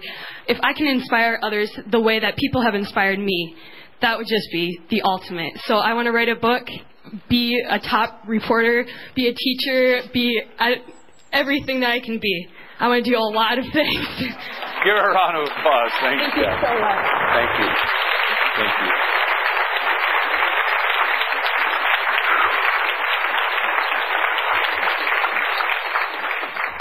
I just didn't want any of you to miss, because I keep talking about Horatio, and you say, well, why do you like this? There's not a student that isn't like her. I mean, oh man, they have such horror stories that, mostly their families are mangled or dilapidated or wrecked or ruined or, oh gosh, such abuse you can't believe. But every one of these kids comes through as a shining, resilient example. And this year, every Horatio guy and lady has been asked to raise $1 million in a brand new way, that's one of the reasons I thought, gosh, this will work with 1 Minute Millionaire. And what we're going to do is make sure that they get it, because you'd have to be a stone and not to be moved by her. Okay, blockbuster movie. And then we want to create 1 million millionaires, and then we want to create billions for charity. Actually, what we want to do is create 1 trillion for charity, and no one's ever done that before, so we thought we'd do that. That's our vision. Remember, we said start at the end. Where do you start at the end? So Publishers Weekly is the rag that is read by everybody in the industry. So we said 1 Minute Millionaire makes publishing history. What first time a single book can be fiction, nonfiction. Number one on both sides is the bestseller list because half the book's fiction. This side will be in yellow, and there's a butterfly to start every paragraph. The left side is the Millionaire Minutes and the Millionaire Ahas that tell you exactly how to do it and what to do and how to get there. And see, notice we write all this stuff. This is where you start. You start with marketing. Where do you start with? You don't start by writing the book. You write the marketing plan first. And we said a major new blockbuster, number one New York Times bestseller, Mark and Bob, did it. We sold it on September 18th, 2002. Great things happen with great goals. We said, look, we're going to have the 1 Minute Millionaire be the first book, New York Times, simultaneously fiction, nonfiction. 1 Minute Millionaire prepaid orders, 1 million hardcovers before pub date, and we're going to do a POD. And we got 10 different ways to sell 1 million books that no one's ever done. We're hoping to do Occam's razor. When we had that meeting, which I asked you to take home those tapes, Brian Tracy said, look, Occam's razor is you do it the easiest, fastest way. Find one person to sell 1 million books to. And Bob and I are sitting next to each other go, our boy Brian has lost it. My best student in insurance is Jimmy Griffin. I own 5% of the fast-growing insurance company. We do all kinds of cool insurance that are going to change the world. But Jimmy says, my best friend is Sandy Weil, and he runs a little company called Travelers, and they could buy 1 million books and just give it out to all their best clients at Visa and all that, and thought, way cool, and that order's in process. So you can do stuff, but you got to be hanging around people that are going to push the edge of your envelope to do stuff that's never been done. Millionaire sells 10 million books first 36 months. 1 Minute Millionaire raised 10 million for related charities and causes. Then our 28-page marketing plan, which is in that set of tapes, all the stuff that you could do. The head of Bantam said, I can't believe it. Why do you guys need us? I said, because we got to have a team. You got to do stuff that no one's ever done. So here's the 40 top marketing experts that we brought out that no one ever did. And you see some of my team there. And then we had the who's who of the planet there. The guy who created Pep Boys and all that. Just, friends. The guy who created Dietrich's Coffee. So you got to have some different points of view. One more time. Take your 2 index fingers, put them together and say 1 and 1 equals. So you get your team together, you get your dream together. The question we asked is if your loved one's life depended on it, what would you do? Just like what you heard Stephanie say. She didn't want to bury her parents. She didn't want to do the funeral. She didn't want to raise that. She had to grow up way too fast. But you and I are incapable of incredible stuff. Most of us are vastly underused. The word sin in Aramaic means to miss the mark, to miss the target. You only miss the target if you don't have one. If you don't have a purpose, your purpose is to get a purpose. Cynthia said you got to have a purpose, a cause, a reason for living bigger than you. If you don't have a goal, your goal is to set some goals and have some goals that have some biceps and triceps, some temerity, some guts. So here's Bob and I teaching in front of the team saying, here's all the cool stuff that we're going to do. Remember, we teach multiple streams or multiple sources of income. We're teaching multiple streams of marketing. We said we'll do it on the internet. We'll do a major tour. We'll do high-profile endorsements. We'll do word of mouth. In the book business, it's called hand-along marketing, but you've got to get everybody to hand it along. Got to make sure you build your $1 million Rolodex. Make sure you befriend people, because the people on the way up, the cliche is you meet on the way down. But you also meet them going sideways. And you ought to be real nice to everyone you meet all the time. Stedman Graham and you are going to do a whole media tour, and we're going to do the 500 executives of CNN. And we did that last December. It pushed our book Chicken Soup for the Christmas Treasury up to number 1. Now, I've been friends with her for a long time. You write her little notes. You stay in touch. The ATT teachers reach out and now that they bought Playboy, you can reach out and touch something worthwhile, Bob Hope said. No, that's not true. Here's that package of stuff that we paid $78,000. We paid everybody's flight in, and we want you to have it. We want you to take it, use it, so you can build your own dream team, because there's a team out there waiting for you to create. No, I probably can't be on it. Blockbuster attendance. Pre-sell 10 million tickets. Jillian Manis goes to the Cannes Film Festival. At Random House, the people in the... Scott, are you there? Come here. Come here. I was just going to brag about you. Good. I told you I'd bring you Mr. Media. This guy chases her all the way to Amsterdam, gets with her, and says, there's only one person that can do the movie, and that's me. He calls us up on the phone, and now remember, we're writing dialogue for movies, and the first thing he says is, 20 years ago, I read Bob Allen's book, Nothing Done. I started flipping real estate. Then I flipped multi-apartment homes. He said, then, all of a sudden, I started flipping shopping centers. And 2 years ago, who talked to you and said, you got to sell all this stuff and go do movies? Do you mind sharing that? I can't remember who talked to me. Oh, God. God said... God. Yeah. Scott, why don't you... This is Scott Steindorf. I don't know. Scott... By the way, Scott Steindorf you're about to hear one of the most amazing men. This guy is changing Hollywood faster than anyone on the planet. With that as an introduction, would you vamp and share with them a few of the things that are happening for you? Well, this is my hero right here. Mark Victor Hansen and Bob Allen. I read Bob Allen's book 20 years ago and started buying real estate using his... No Money Down. No Money Down and Multiple Streams of Income, his new book. So you guys as authors can use multiple streams of income to sell your book. And so when you called us, you said, how many movies are you making concurrently were you told to make? I'm making 12. Okay, tell them some of the titles and some of the authors you got and some of the celebrities and some of the... Okay, well, I can't brag about myself here. Yes, you can. I've just asked you to do it, Scott. I've asked you to do it. There's nobody in Hollywood that doesn't know and love Scott. What I do is I buy the rights to best-selling books for motion pictures. And I'm starting production Monday on The Human Stain, the Philip Roth book, which stars Anthony Hopkins, Nicole Kidman, Gary Sinise. And this summer we're doing T.C. Boyle's book, Tortilla Curtain, which we're just starting to cast. I bought the rights to Empire Falls, Richard Russo's book, which Paul Newman is starring in and is also my partner on. And then I'm doing Richard Hack's biography on Howard Hughes. And who's the lead in that? Which Jim Carrey's going to play Howard Hughes. And Chris Nolan, who did Memento, is directing. And then I'm sure Jillian is here somewhere. Jillian, are you in the room yet? Not yet, okay. So I bought a book from Jillian called Jake and Mimi, which I sold to MGM, which John Hertzfeldt is directing, and on and on and on, and I'm having the time of my life. And by the way, do we have fun when we go to Starbucks or wherever we show up together? We take over the place, don't we? Yes. So Mark is my inspiration. He is absolutely... I was at a real low point last summer, and Mark and Bob came to me right at the time that they were going to do this book, 1 Minute Millionaire, and got me revved up again, and, 5 books later, I'm doing okay. Doing okay. Okay, so... Go ahead, give him a round of applause, and then I'll ask some more questions.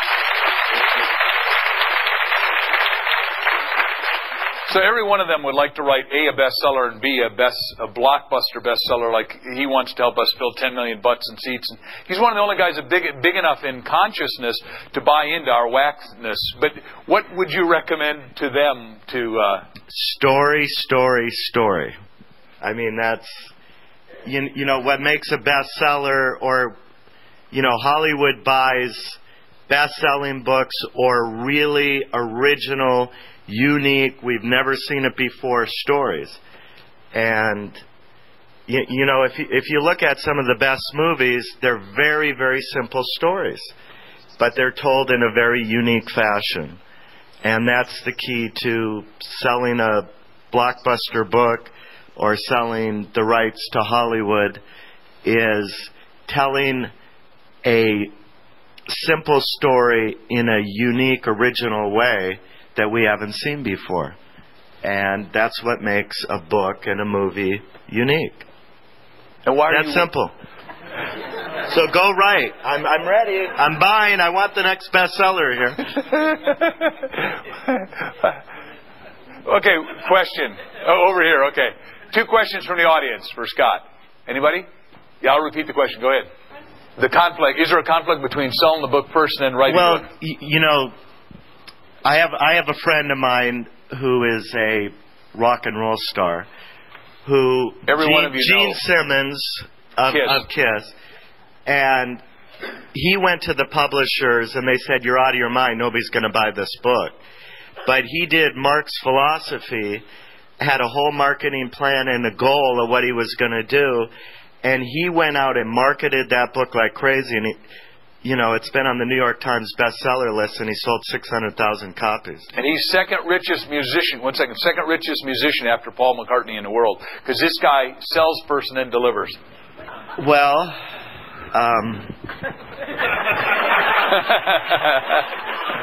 by the way, Gene Simmons wasn't Gene Simmons before he decided to dress in drag, have heels that are 6 inches tall. Is that how high those are?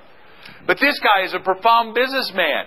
Madonna, is Madonna a good businesswoman?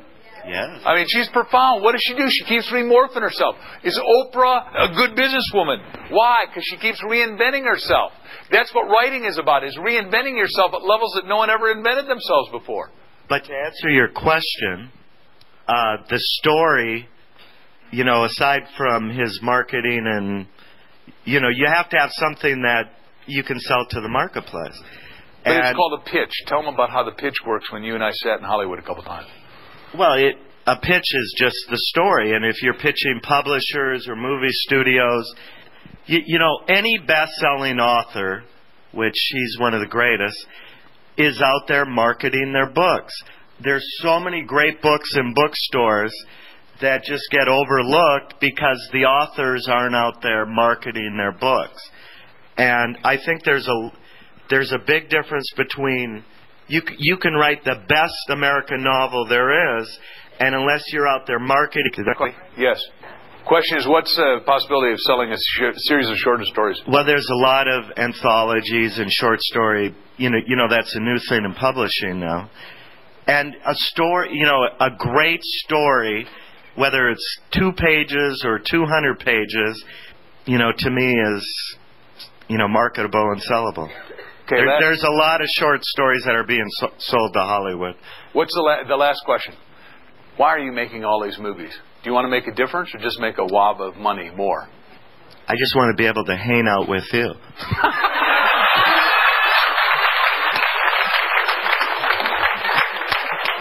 And I knew Mark wouldn't, let me socialize with him unless I sold a bunch of movies. No, but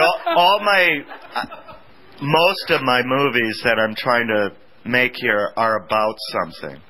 They all have a social theme. The Human Stain, which won the PEN/Faulkner Award. Philip Roth won the Pulitzer Prize for his earlier work. It's about racism. T.C. Boyle's book Tortilla Curtain is about the class difference. Empire Falls is about, the decline of, a small town in America and how we can rescue that. So I try to do material that is about something. And that attracts actors and directors and studios. And I'm also, very passionate about trying to improve the human condition. There was a theory that Hollywood doesn't want, material that's about something, but that's just not true. Because we want to be inspired. Movies can change the consciousness, and that's what I'm trying to do. Give him a great round of applause, if you would, please. Thanks, Bob. Thank you.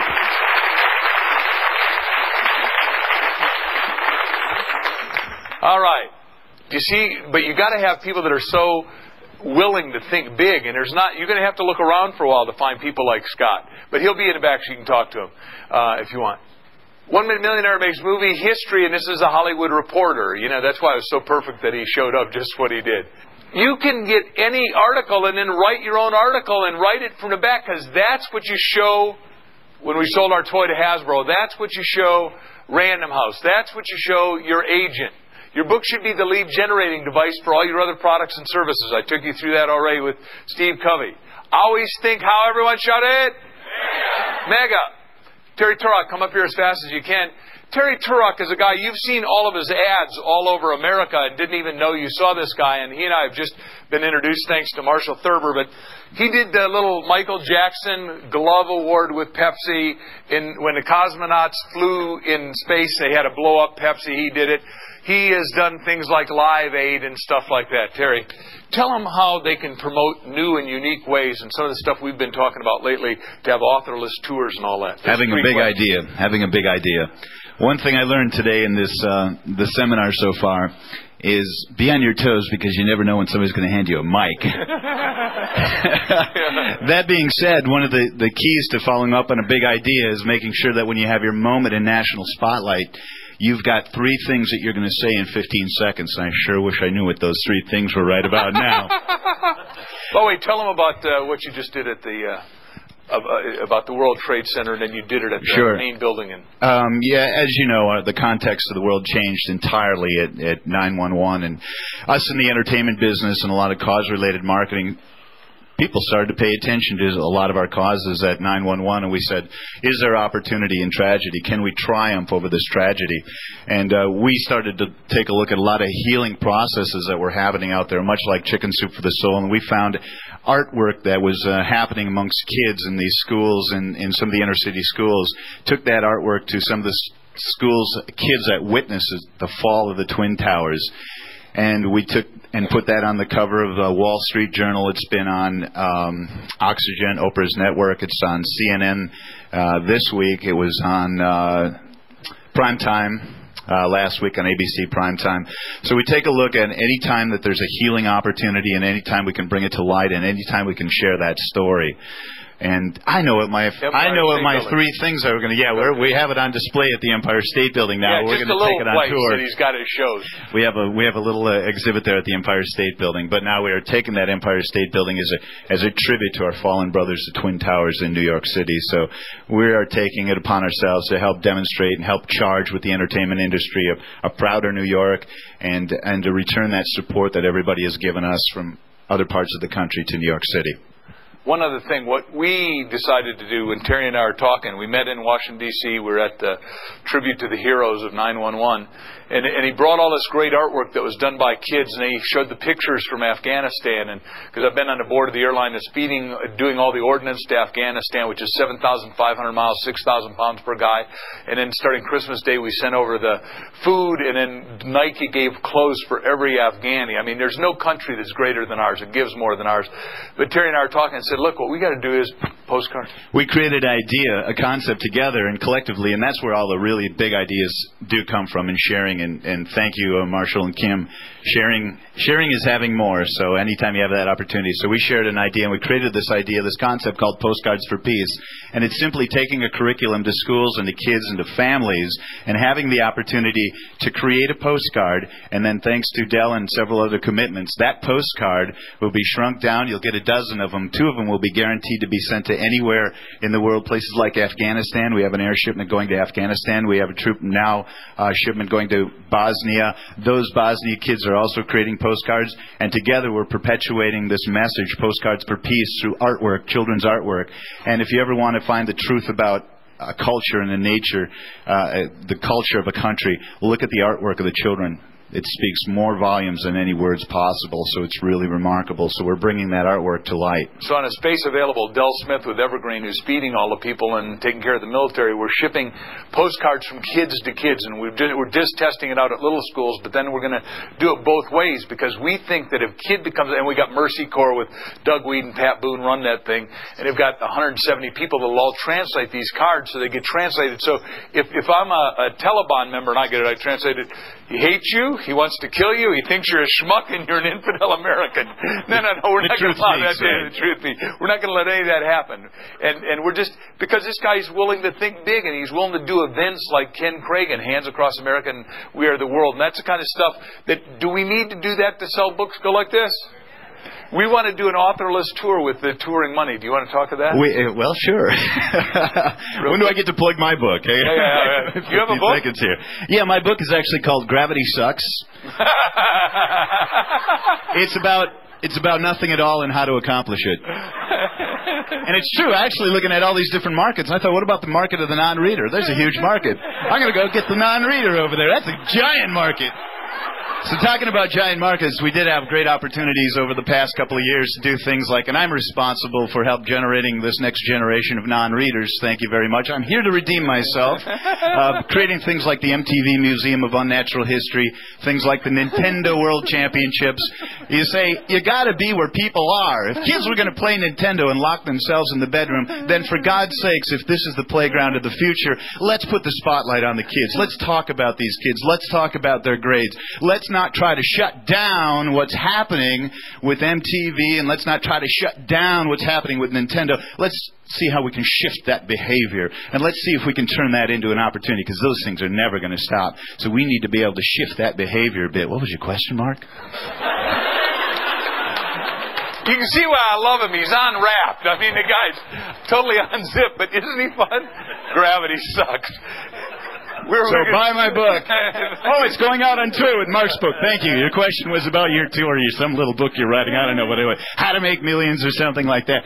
No, in all seriousness, there's a wonderful opportunity on 1 Minute Millionaire, and we have a fantastic, in the spirit of big ideas, and some of the big ideas that we've done with QVC. Thank you for bringing up QVC earlier. I know you told the story probably about selling the Brooklyn Bridge last night? I touched on it. Yeah, of course he told the story, right? He was like, I did not know that the Brooklyn Bridge had been sold, but a good idea can be done twice. I sold the Brooklyn Bridge again on QVC. I really lowered the bar on big ideas here, and did sell it on QVC along with Muhammad Ali's house and the Hollywood sign we offered for sale on QVC as well. Raised lots of money for that fund. But your book... We're going to talk about your book here. He knows how I parlay the opportunity that you ask the question and get all the information in. Someday, by the way, if we had a chance, you got to see his video, because he does the best, most sublime, out-of-the-box video, because the guy thinks out of the box totally. Anyway, in all fairness to your book, and it's going to be a fantastic tour, but the opportunity to move $1 million across the country and the steps that it takes to get to those $1 million is something we're going to demonstrate in an actual tour. And then to actually look at that $1 million, and the big question we all have to ask ourselves, is money the ultimate motivator? And I think there's an opportunity to take a look at that as well. So we're going to take a tour. We're going to take $1 million on tour with the Brinks truck, and we're going to have the steps that it takes to reach that $1 million. And then what does that $1 million mean to you? And then maybe even put a mirror at the end, and maybe an opportunity to move that money, to push that money, to be in control of that money, so that money's not in control of you. Cool. Give him a round of applause. Thanks, Jerry. Thank you. One more person I want to introduce just real quick, and then I got to summarize, and we're tying it up. Now we get to go to lunch. Reed, would you come up here quickly? I have done a lot of grow rich in different niches. One of the niches I've spent a lot of my life in is the network marketing niche. I met this guy early on because he worked with the world's greatest economists, as far as I'm concerned. There's only 2 billionaire economists. My favorite is Paul Zane Pilzer, because he's a make a difference guy, wrote Unlimited Wealth. You ran his little company, and then do you want to tell him just one sentence about Paul, and then we'll go on to Video Plus. Sure. Paul and I actually have been friends and business partners for a little over 12 years. I was actually his banker years ago.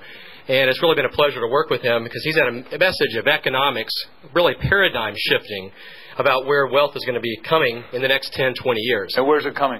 Originally in 1990, it was all coming in the distribution of products. Now, in the next 10 to 20 years, it's actually going to be the distribution of intellectual products. Point at your temples, go, that's interesting. And we've been able to leverage that in a couple of unique marketing places. Go ahead. We've been able to leverage that in a couple of unique marketing places, and he ironically found a home that you and I actually found each other in, which is in direct selling, in network marketing, which is really an industry which today is about $15 billion in sales in the U.S. A little over 15 million people are actually active in this business, and they're actually the forefront of change. And many companies used to use direct selling and network marketing to introduce products out to test them for 2 or 3 years. These days, authors and talent are finding a wonderful opportunity to introduce new, fresh concepts to an industry that is out really changing the lives of Americans, because they're empowering them on an individual basis to be able to get financially free, or really to be able to ultimately go spend time with their family. So he's head of a little company called? Video Plus. Video Plus, and he and another guy figure out how to do this. Their little company is only a few years old. They got 35 employees. Can I tell them how much you guys do a year? Yeah. Go ahead. 35 years. We've had consistent revenue increase, and with the industry, and following with, out of the $15 billion in sales, we're happy to be able to take, 1 or 2% of that. These guys are doing phenomenally. Some of you are going to have to figure that out when you get home, but it's serious money. But what happens is that one little book was made, Rich Dad, Poor Dad, not long ago by Bob Kiyosaki, because it just went through the whole market. But these guys make a tape. They've just finished a tape with me called So, what's your story? So, what's your story? It's one of the most galvanizing tape I've ever done. We think we'll get how many out? 20 million copies to all these people. And the other ones that have sold pretty well are, tell them about the doctor. There's a couple of tapes out there that have really hit the target. One of them is called Dead Doctors Don't Lie, which has sold over 25 million copies of the tape. Many of you have probably actually gotten one in one of your years from some network marketing company. Paul Pilzer's tape called Economic Paradigms moved a little over 9 million tapes in a couple of years in the 90s. And then now we've just helped him craft a new message in the wellness industry that has actually moved 1 million units in less than 12 months. If anybody would like me to mail a free copy of Mark's tape that we're going to be releasing in the next month or so, please give me your card or something during the event. I'll make sure that I drop in the mail and you can get an example of how to take a message as broad as Mark's of being able to tell stories and empower people, condense it down to 20 minutes, and in essence, it's a 20-minute advertorial for Mark. And we're going to be getting hundreds and hundreds of thousands of these out and helping to promote the 1 Minute Millionaire. Good. Give Reed a great round of applause. Thanks, my friend.